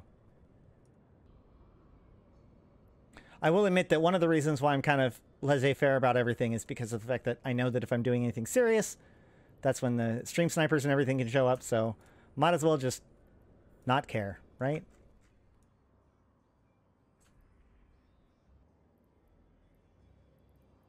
That Executor Navy issue's cooking it here. Look at him. He's burning over here so fast. He wants me so bad. Kill him! Just kill the destroyer, man. That's all I want. That's all I want for Christmas. 70. All right, I got to pull in.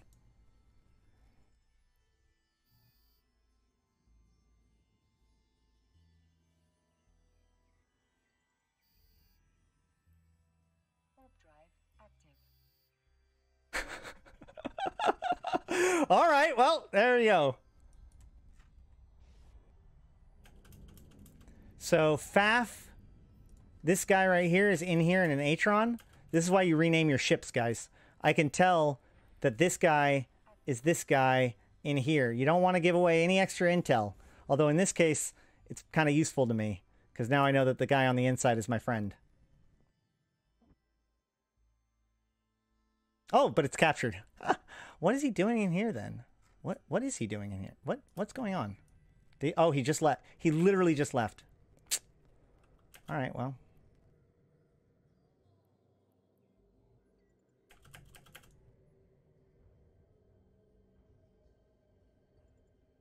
I'm going to go to the Navy 5 because hopefully I'll be able to rendezvous with people.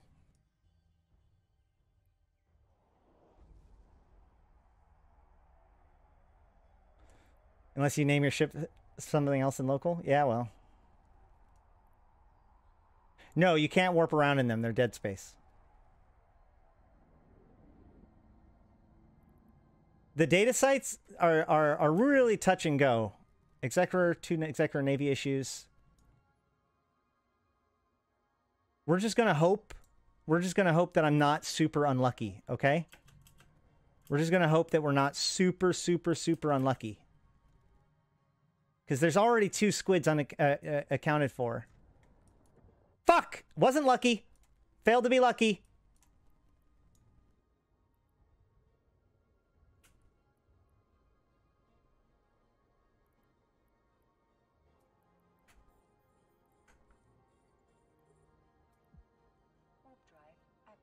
What the hell even just happened?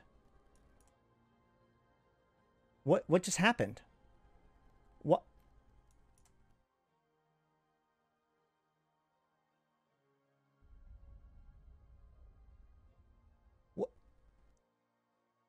Why did an Executor just run from me? He had the Executor Navy issue there. If he had just grabbed me, they would have killed me. Well done.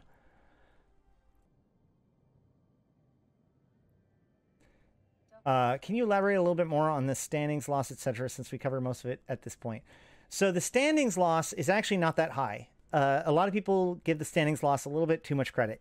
There's only 2 real sources of the standings loss. One, if you do the missions, if you do faction warfare missions, which you don't need to do, and I don't recommend them, that will give you standings as you gain standings, or you go after their fleet. The only other real source of standings issues is when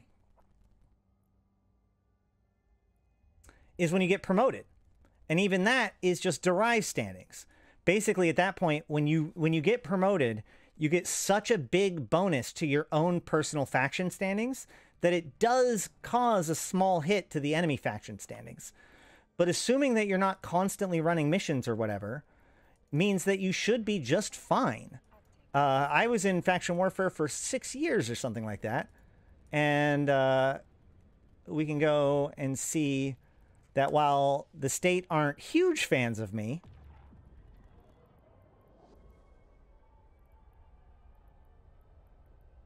we're at -145, and they're all derived, right? So this only happens for when I gain bigger standings with the Gallente.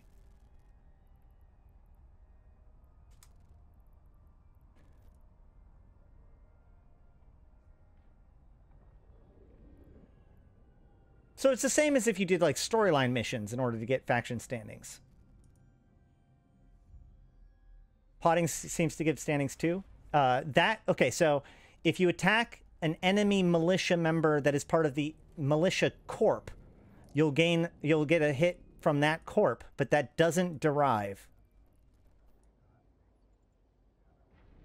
So like I lose standings with State Protectorate, but that doesn't make me lose standings with the Caldari. All right, battlefield.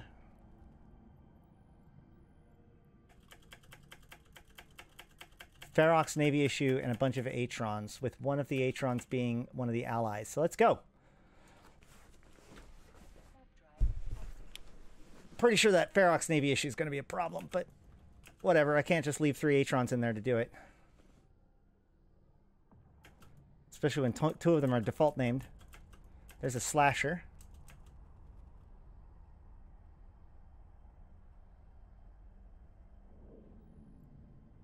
Oh, the Ferox Navy issue's on the outside, huh?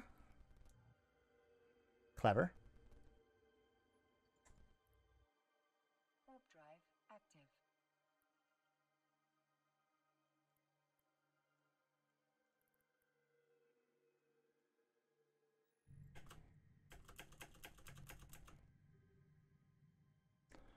All right.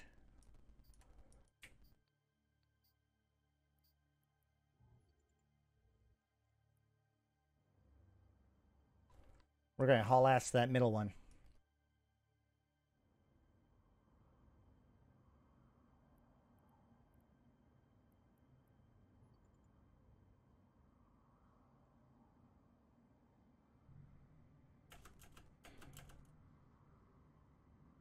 So you're going to see, like, we've been playing this game for, like, we've been out here for, like, 40 minutes, and all kinds of different things have all happened. This is pretty normal.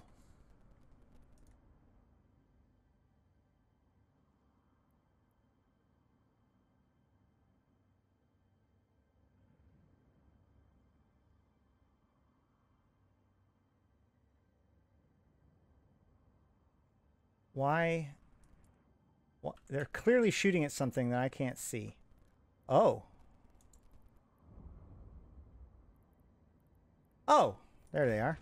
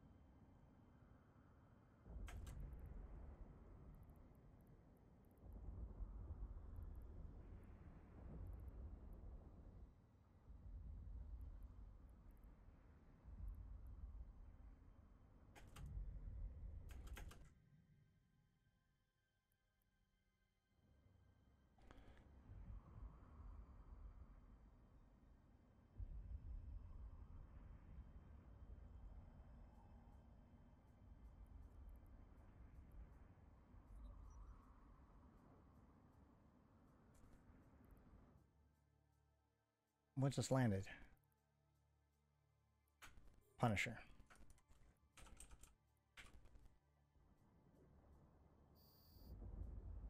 All right, so now that the rat's dead, this timer is now ours to start ticking. More rats can spawn, and that Punisher could come over here. But barring that, we are working on this timer.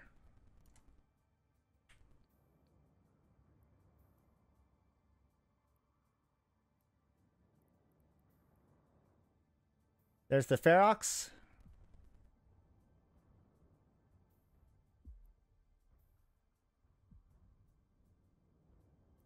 There's another rat in here. To give the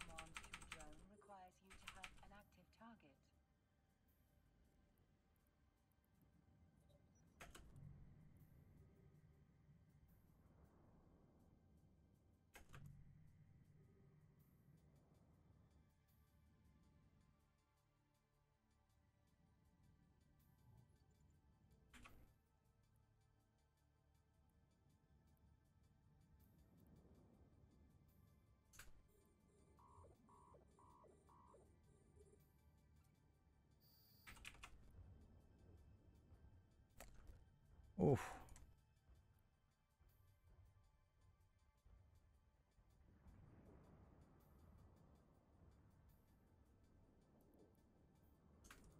That Ferox Navy's coming for me, too.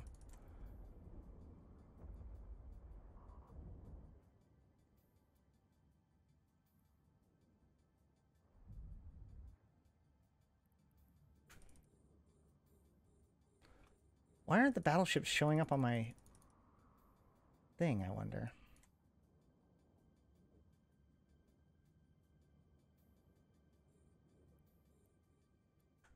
They need to be 66 before I can lock them.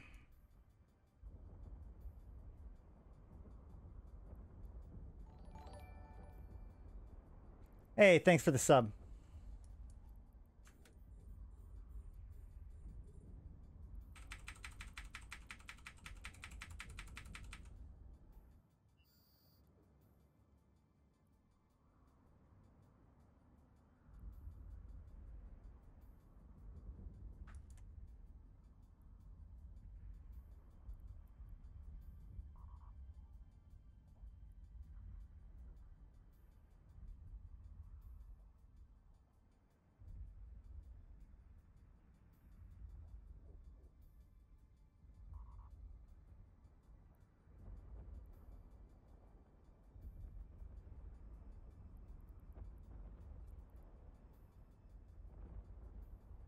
Defanging me.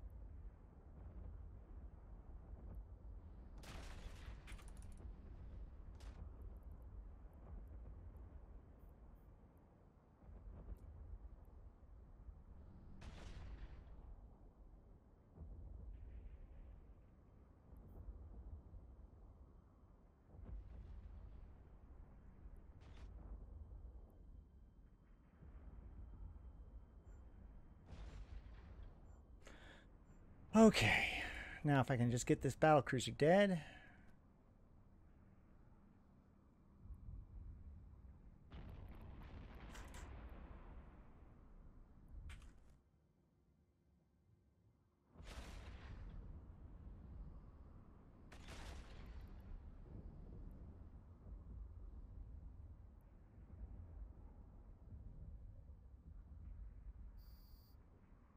Boom. Now then. I wish that the colors were a little bit more distinct. The gray to the green, it's hard to tell that the ring is actually filling up.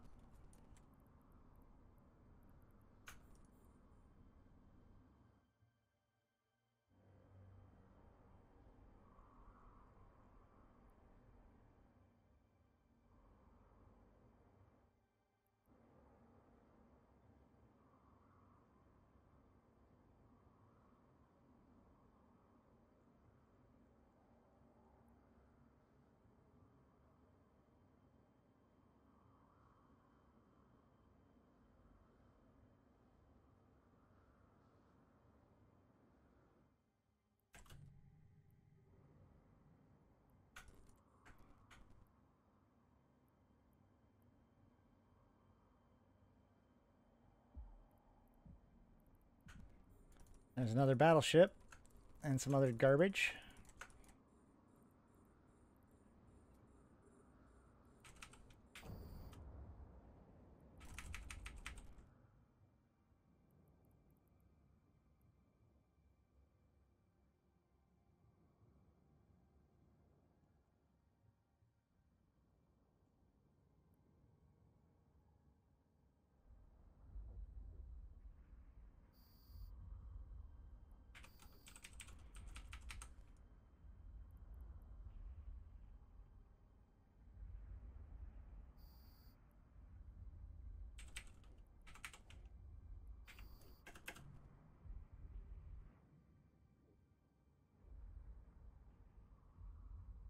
It would be cool if like some bigger ships showed up as like support, and killing those were worth extra points.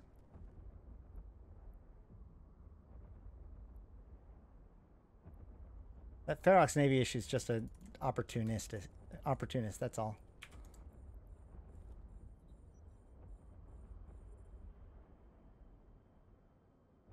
That is it.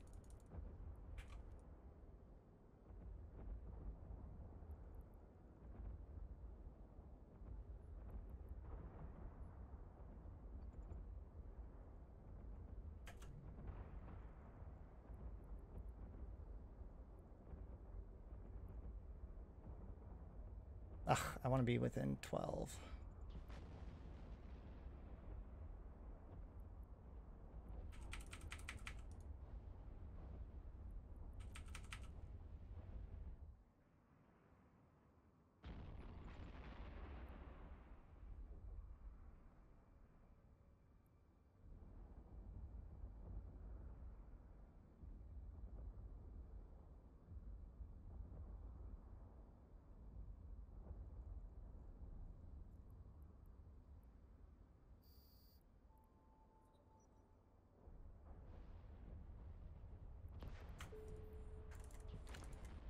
There's the Ferox Navy.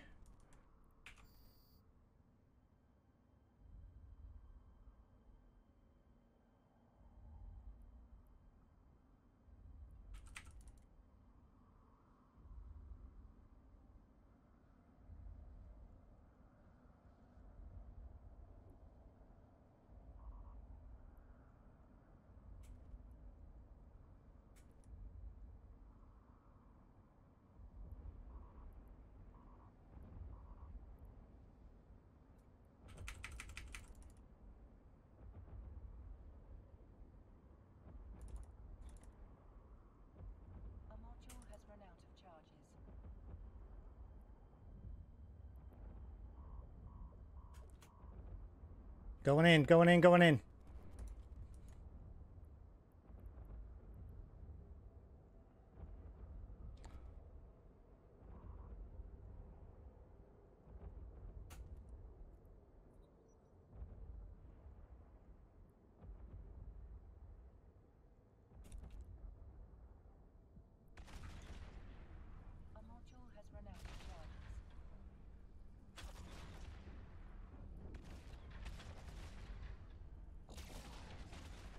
Fuck, he's faster than me, too.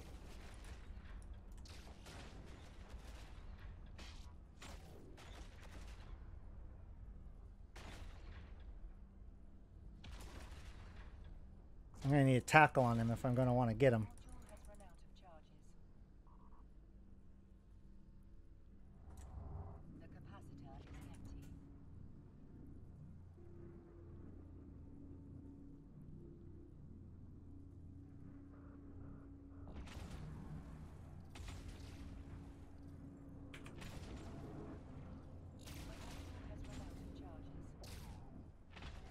Oh, shit. I am in so much trouble.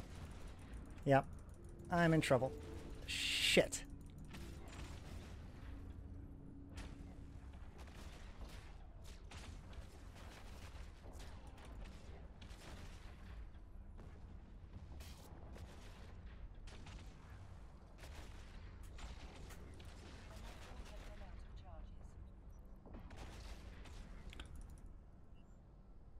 Okay.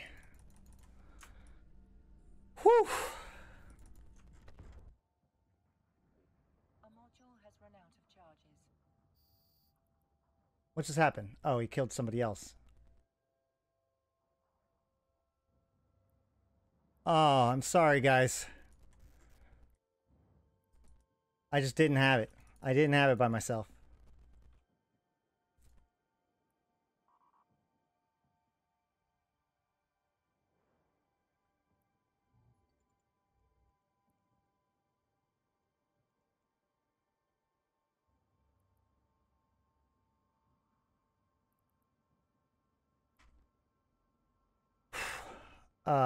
Any questions on the seagulling issue?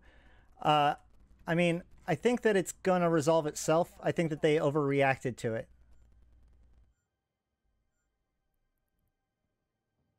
Well, I mean, accomplish the objective. That's what matters, right? Gonna have to get more drones after this, though.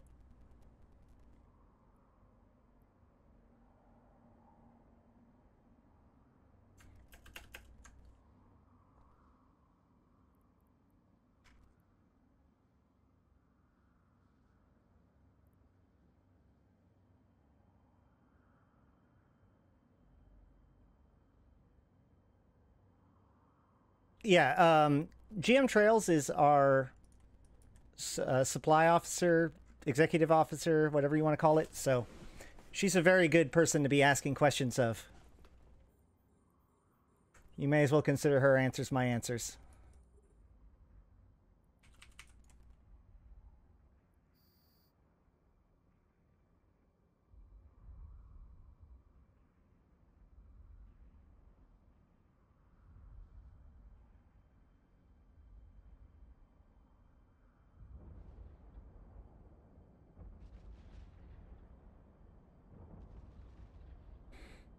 Oh, I just realized that the Vexor Navy issue doesn't have the drone speed bonus of the battlecruiser or destroyer.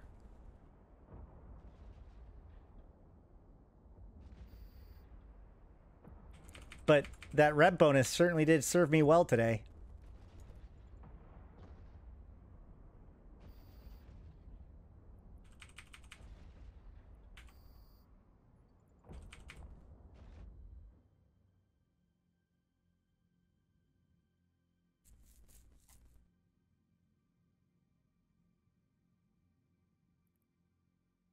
Oh, I'm at a totally different spot than I was before. Holy crap. Because I was in the center.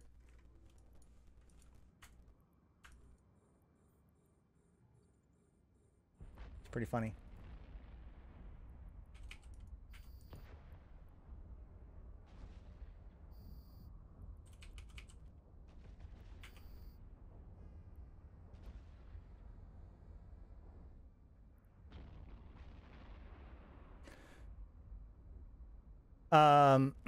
No, we got a lot of support for the war effort. I mean, like, ships need to be brought in, ships need to be built. There's hauling, there's mining, there's low-sec mining. There's all kinds of different stuff. The problem is that it's much harder for me to give you, like, 100% solid answers because it's pretty opportunistic and also mildly OPSEC. That Ferox was fast, wasn't it? That was really fast. I think he was using skirm boost, but that was really fast.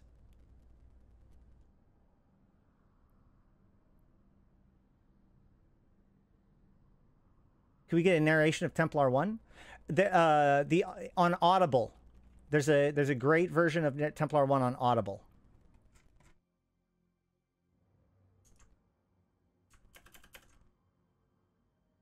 I'm certainly not going to do my own version of it when they sell one for money.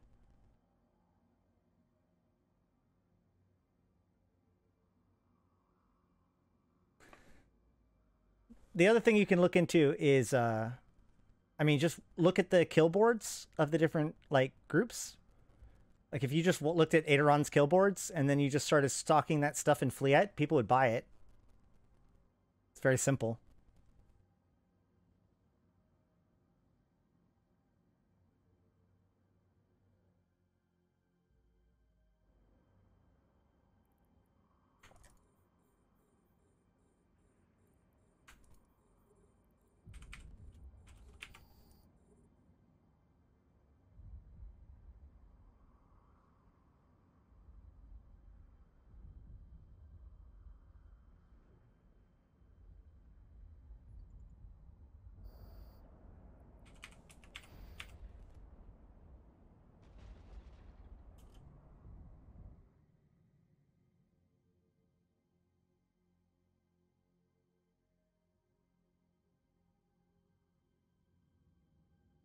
I think that was a pretty fun little skirmish with the Ferox, though.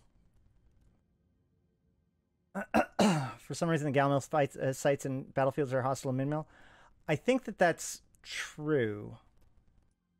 I think battlefields are just mostly built for the actual faction that's supposed to be in them. So this is actually an interesting technique. If you notice, we've actually dragged the rats outside of the circle. So we're actually running the timer, even though there are technically rats still in existence. So that is one of the strategies, is just pull the rats out, but that's easier said than done because the rats can actually spawn onto or aggro onto the defense, the NPCs. So it's hard to guarantee that they'll stay outside.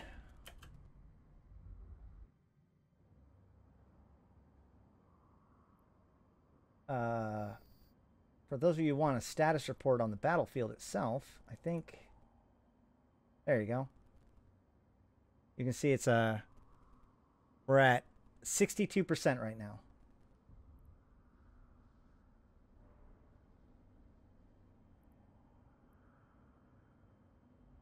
Oh god, and my peld wasn't even working that whole time. Gosh darn it.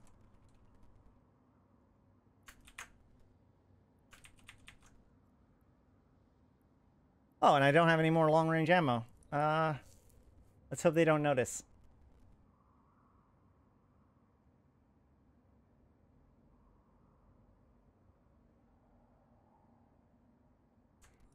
More rats.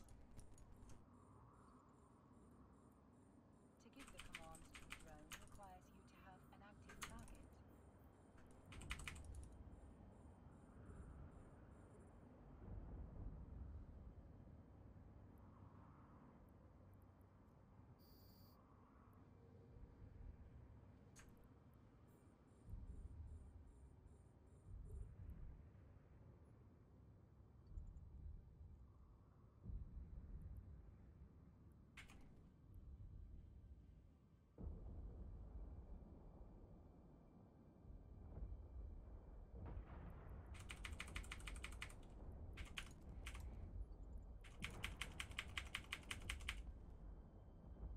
Can I hit him? Can I hit him? No, he's out of range.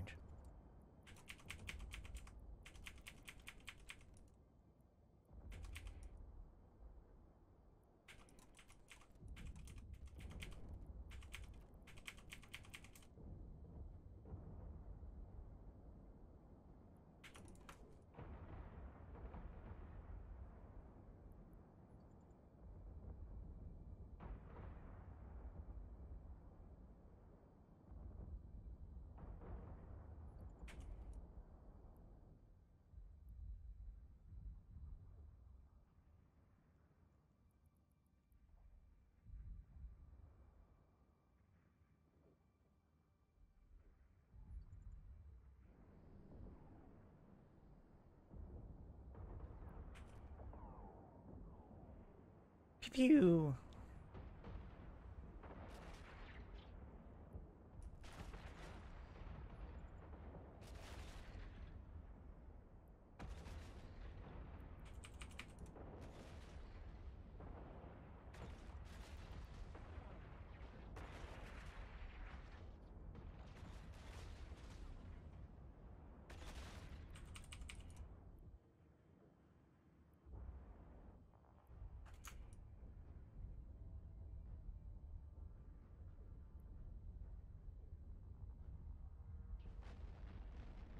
We are at 67%.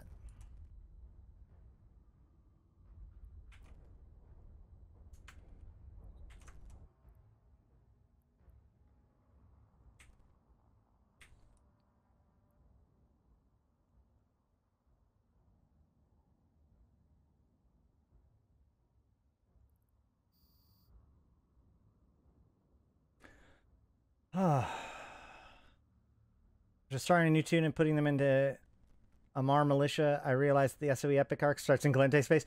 Yeah, well, the SOE Epic Arc goes to all 4 areas, so you really can't do the SOE Epic Arc while in Faction Warfare. That's true. I ran into that problem as well. 69%, nice. And if you notice that the local seems like exactly the opposite of what it was when we first started this, so...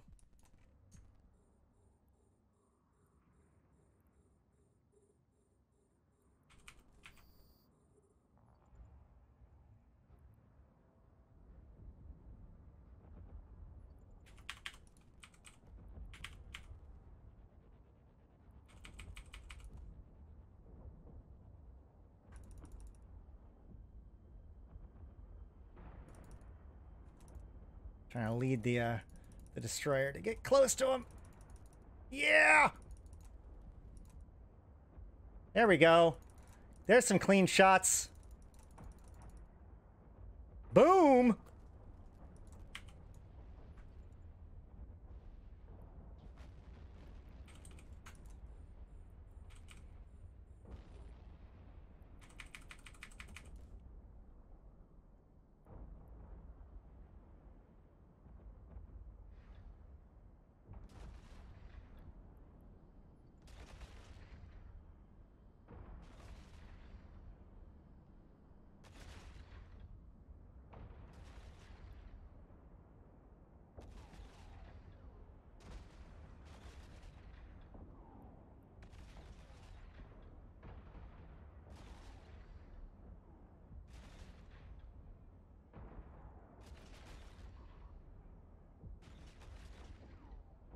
I want to stay close.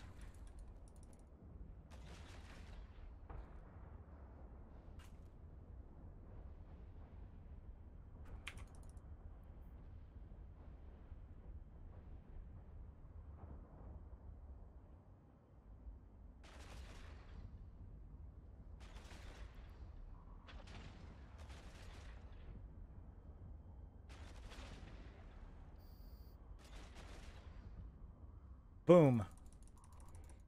Keep it up, guys. Keep it up. We got this. 73%.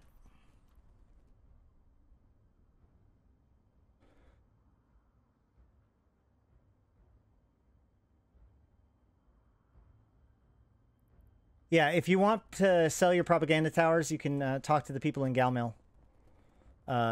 Honestly, if you're in the Galmail, you should be in the Galmail Discord. It's where all of the coordination is happening and where you can find a group.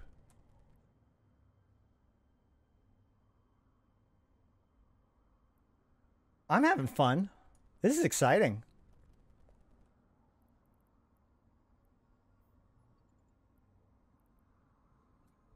These rats keep showing up.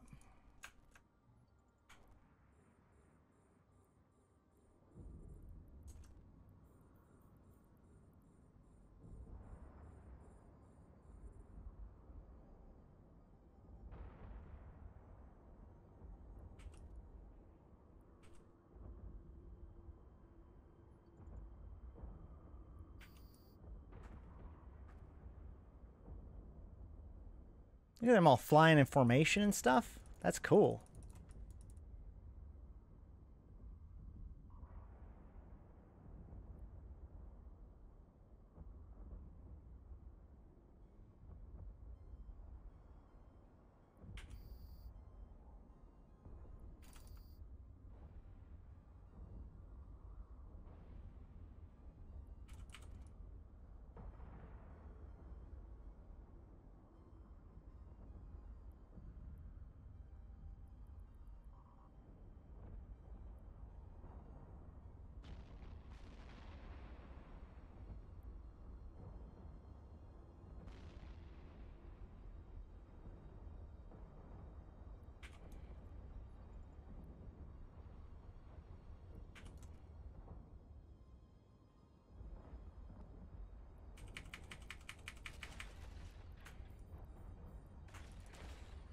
I do wish you got some sort of points or whatever for killing the rats, that's for sure.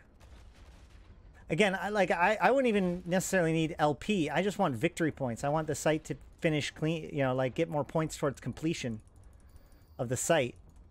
Not necessarily like ISK or LP or anything like that. I just, if I kill a bunch of your cruisers, I should be able to finish the site faster.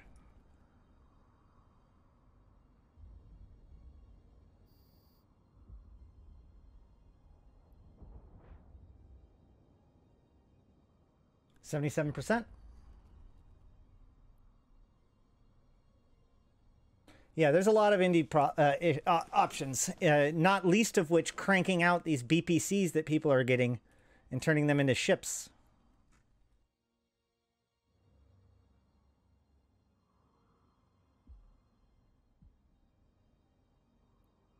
You guys could really stop now.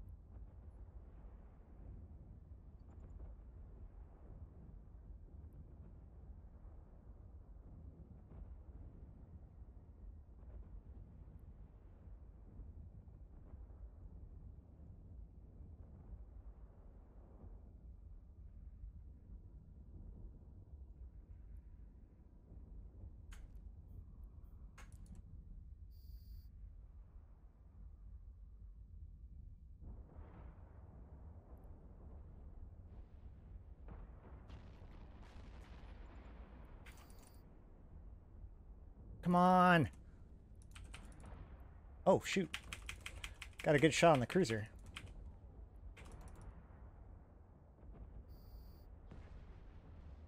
And I took my shot. Boom! We're getting there. We're getting there. 80%?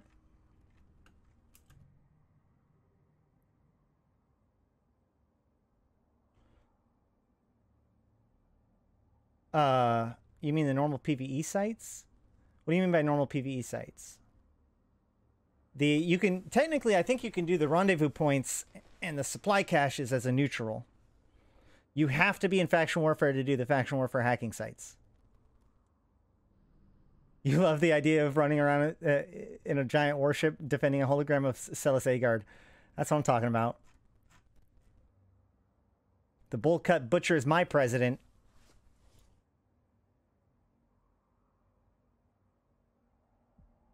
Oh, for crying out loud.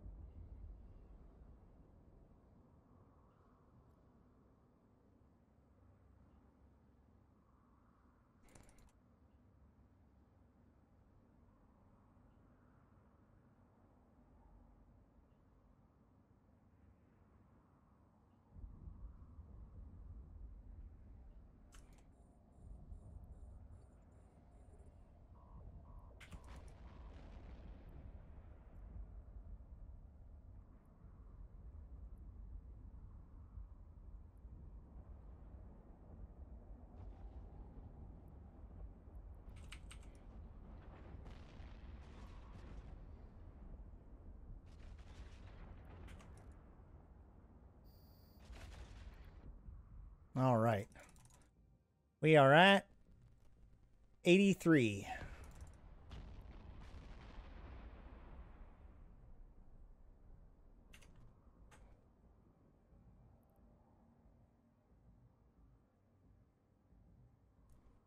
Yeah, there's not really a PvE sites in faction warfare in the same sense that you'd think of, probably.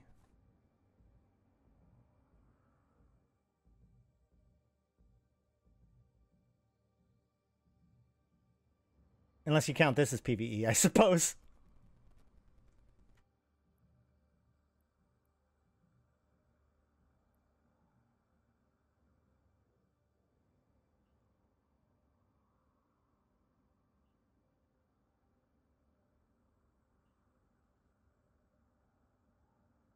%. I kind of like the fact that battlefields are basically like a little microcosm of the war zone, right? Like you constantly are like building up points for the overall capture. Like you watch the spinner spin over and over again, and every time it finishes, it increases the percentage of the victory. The same as how it works within a system. Just a little microcosm.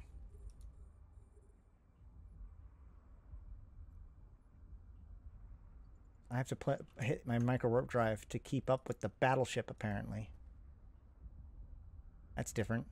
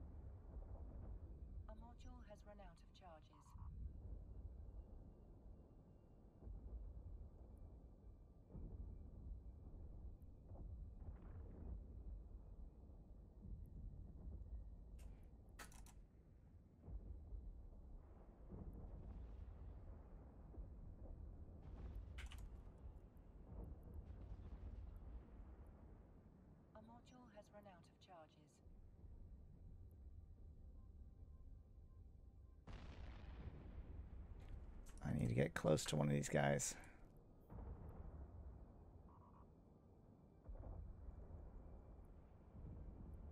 Don't need my reps anymore.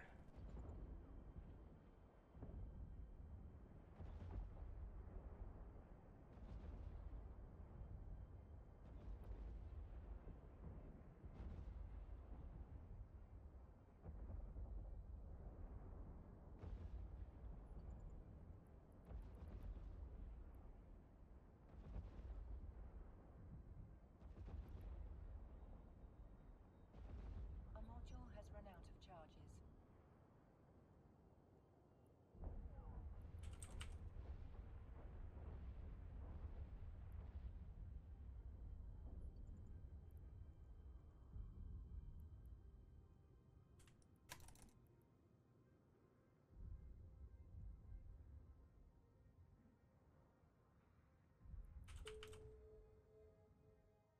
A module has run out of charges.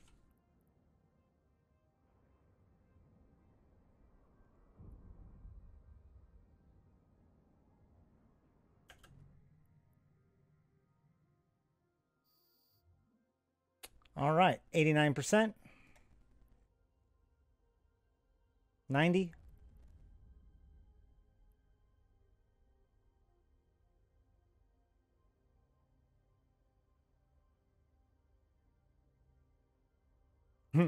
Let's shoot some fools, yeah. Spoons.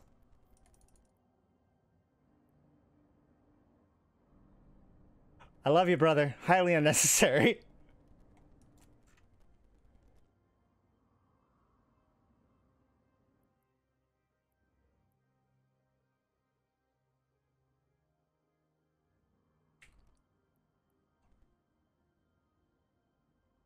Oh, here comes all of the seagullers, I'm assuming.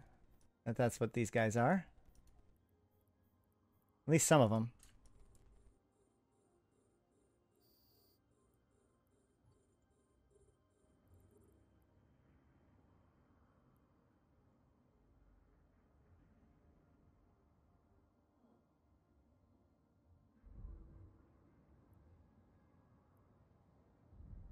I'm not going to even shoot unless they get close to me.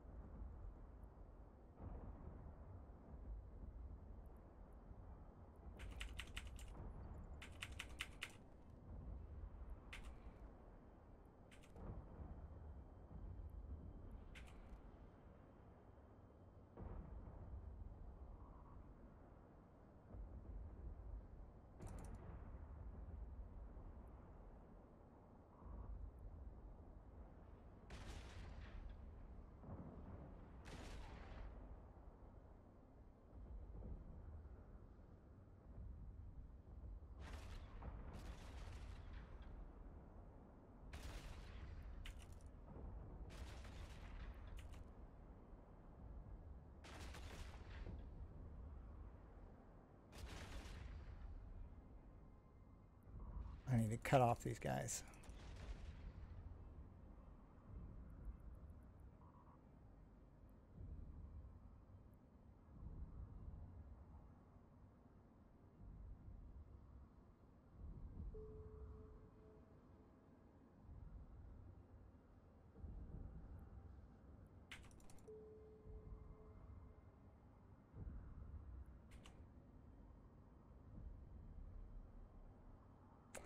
Everything goes so fast.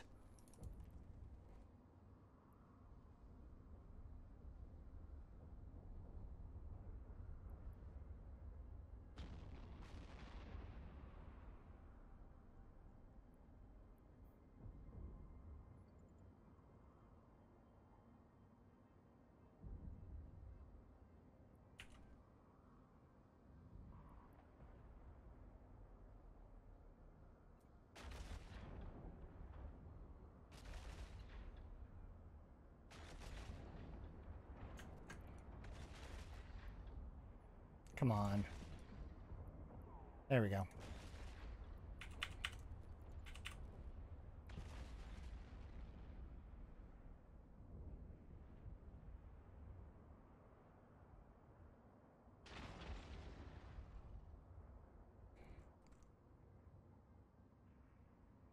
Well then, I'll just let them do that while we run the timer. We are at 95%. Almost there.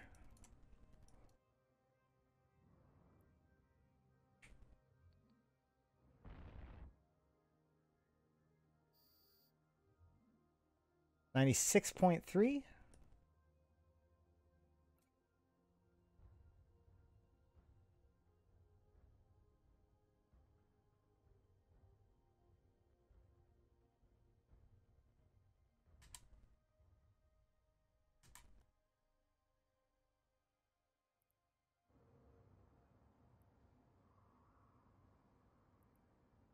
Edge it.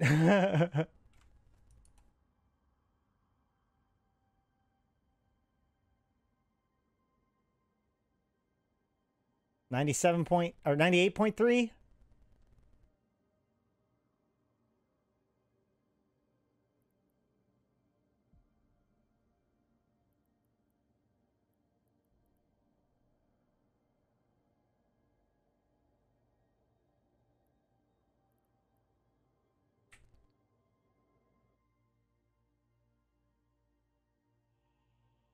That looks so cool, though.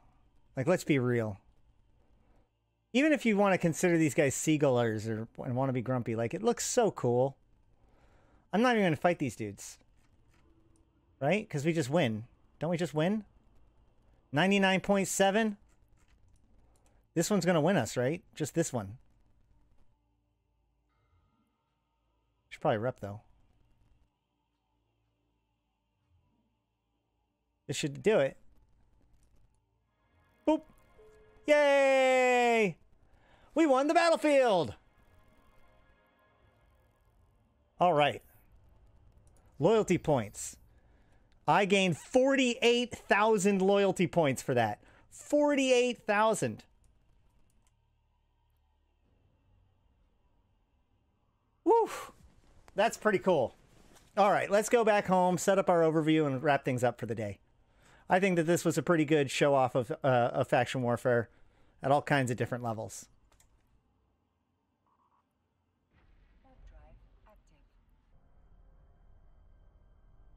There you go. Very cool. Well, I think that that's probably about good enough for today. So, hi. Unless there's somebody, you know, if you've got some last-minute questions or whatever in chat, then that's fine. Let's see. Let's do a little bit of administrative work.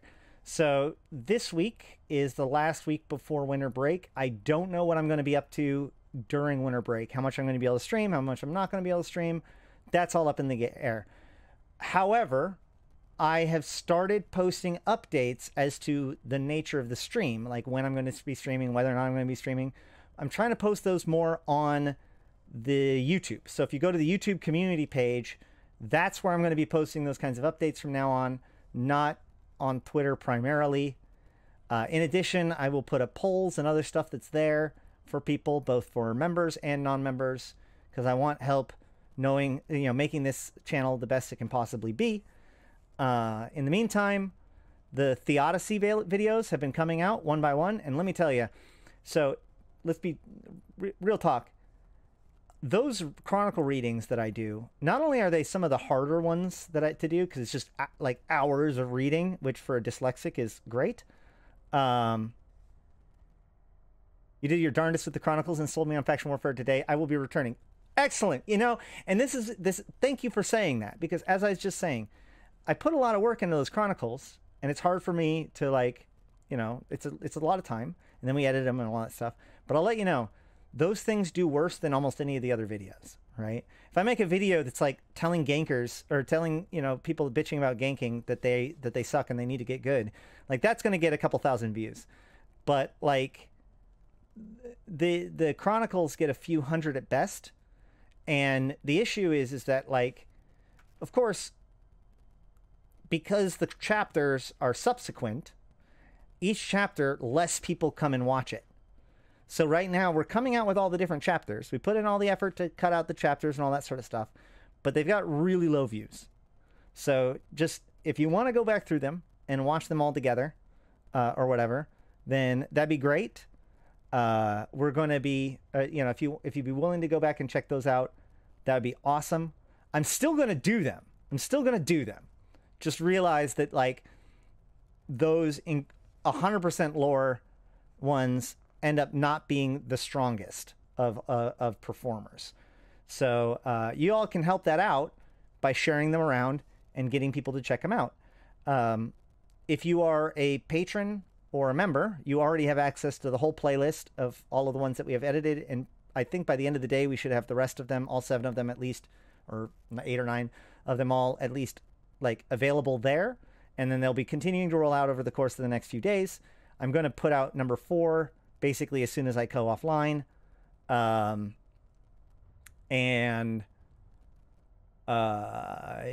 and then hopefully we'll make one master one later on to release. But yeah, but also, you know, I've been going back through, there's a lot of videos. If you are new to the channel, relatively new, realize that while I do have timely videos, I do have a lot of videos that I've created that are specifically evergreen, especially in the training playlist and places, and in the lore playlists. So you know, there's a lot of stuff to check out. We've done videos where we go over every single module type in the entire game and every fitting consideration. I talk about how to do sharing bookmarks, how to do different D-scan, how to fix your radial menu, everything that you could know to become a better pilot that isn't necessarily taught by other channels. Because here, we are here to help raise literacy of EVE Online, which means not just introducing people to how cool EVE Online is, but also teaching people to understand EVE Online. I'm not here to give you a fit. I'm here to teach you how to fit. I'm not here to tell you exactly how to run a site. I'm here to teach you how to fly better. That's what we're here to do, okay? So the winter event starts in 2 days. Be ready for it. I will be there, and tomorrow is Wednesday, so chances are I will not be streaming. So then on Thursday for the new event, I will be here to show it off. But until then, I've been Ashrothi. I've been playing this game since 2010, talking about it since 2012, and I'm here to put EVE into context for you, my fellow Empyreans. Thank you guys so much for coming to stream. Thank you for checking it out on the YouTubes. I do want to give special thanks to the people that aren't here. Hold on. I do want to thank all of my supporters, in particular, my co-designers of Abyssus.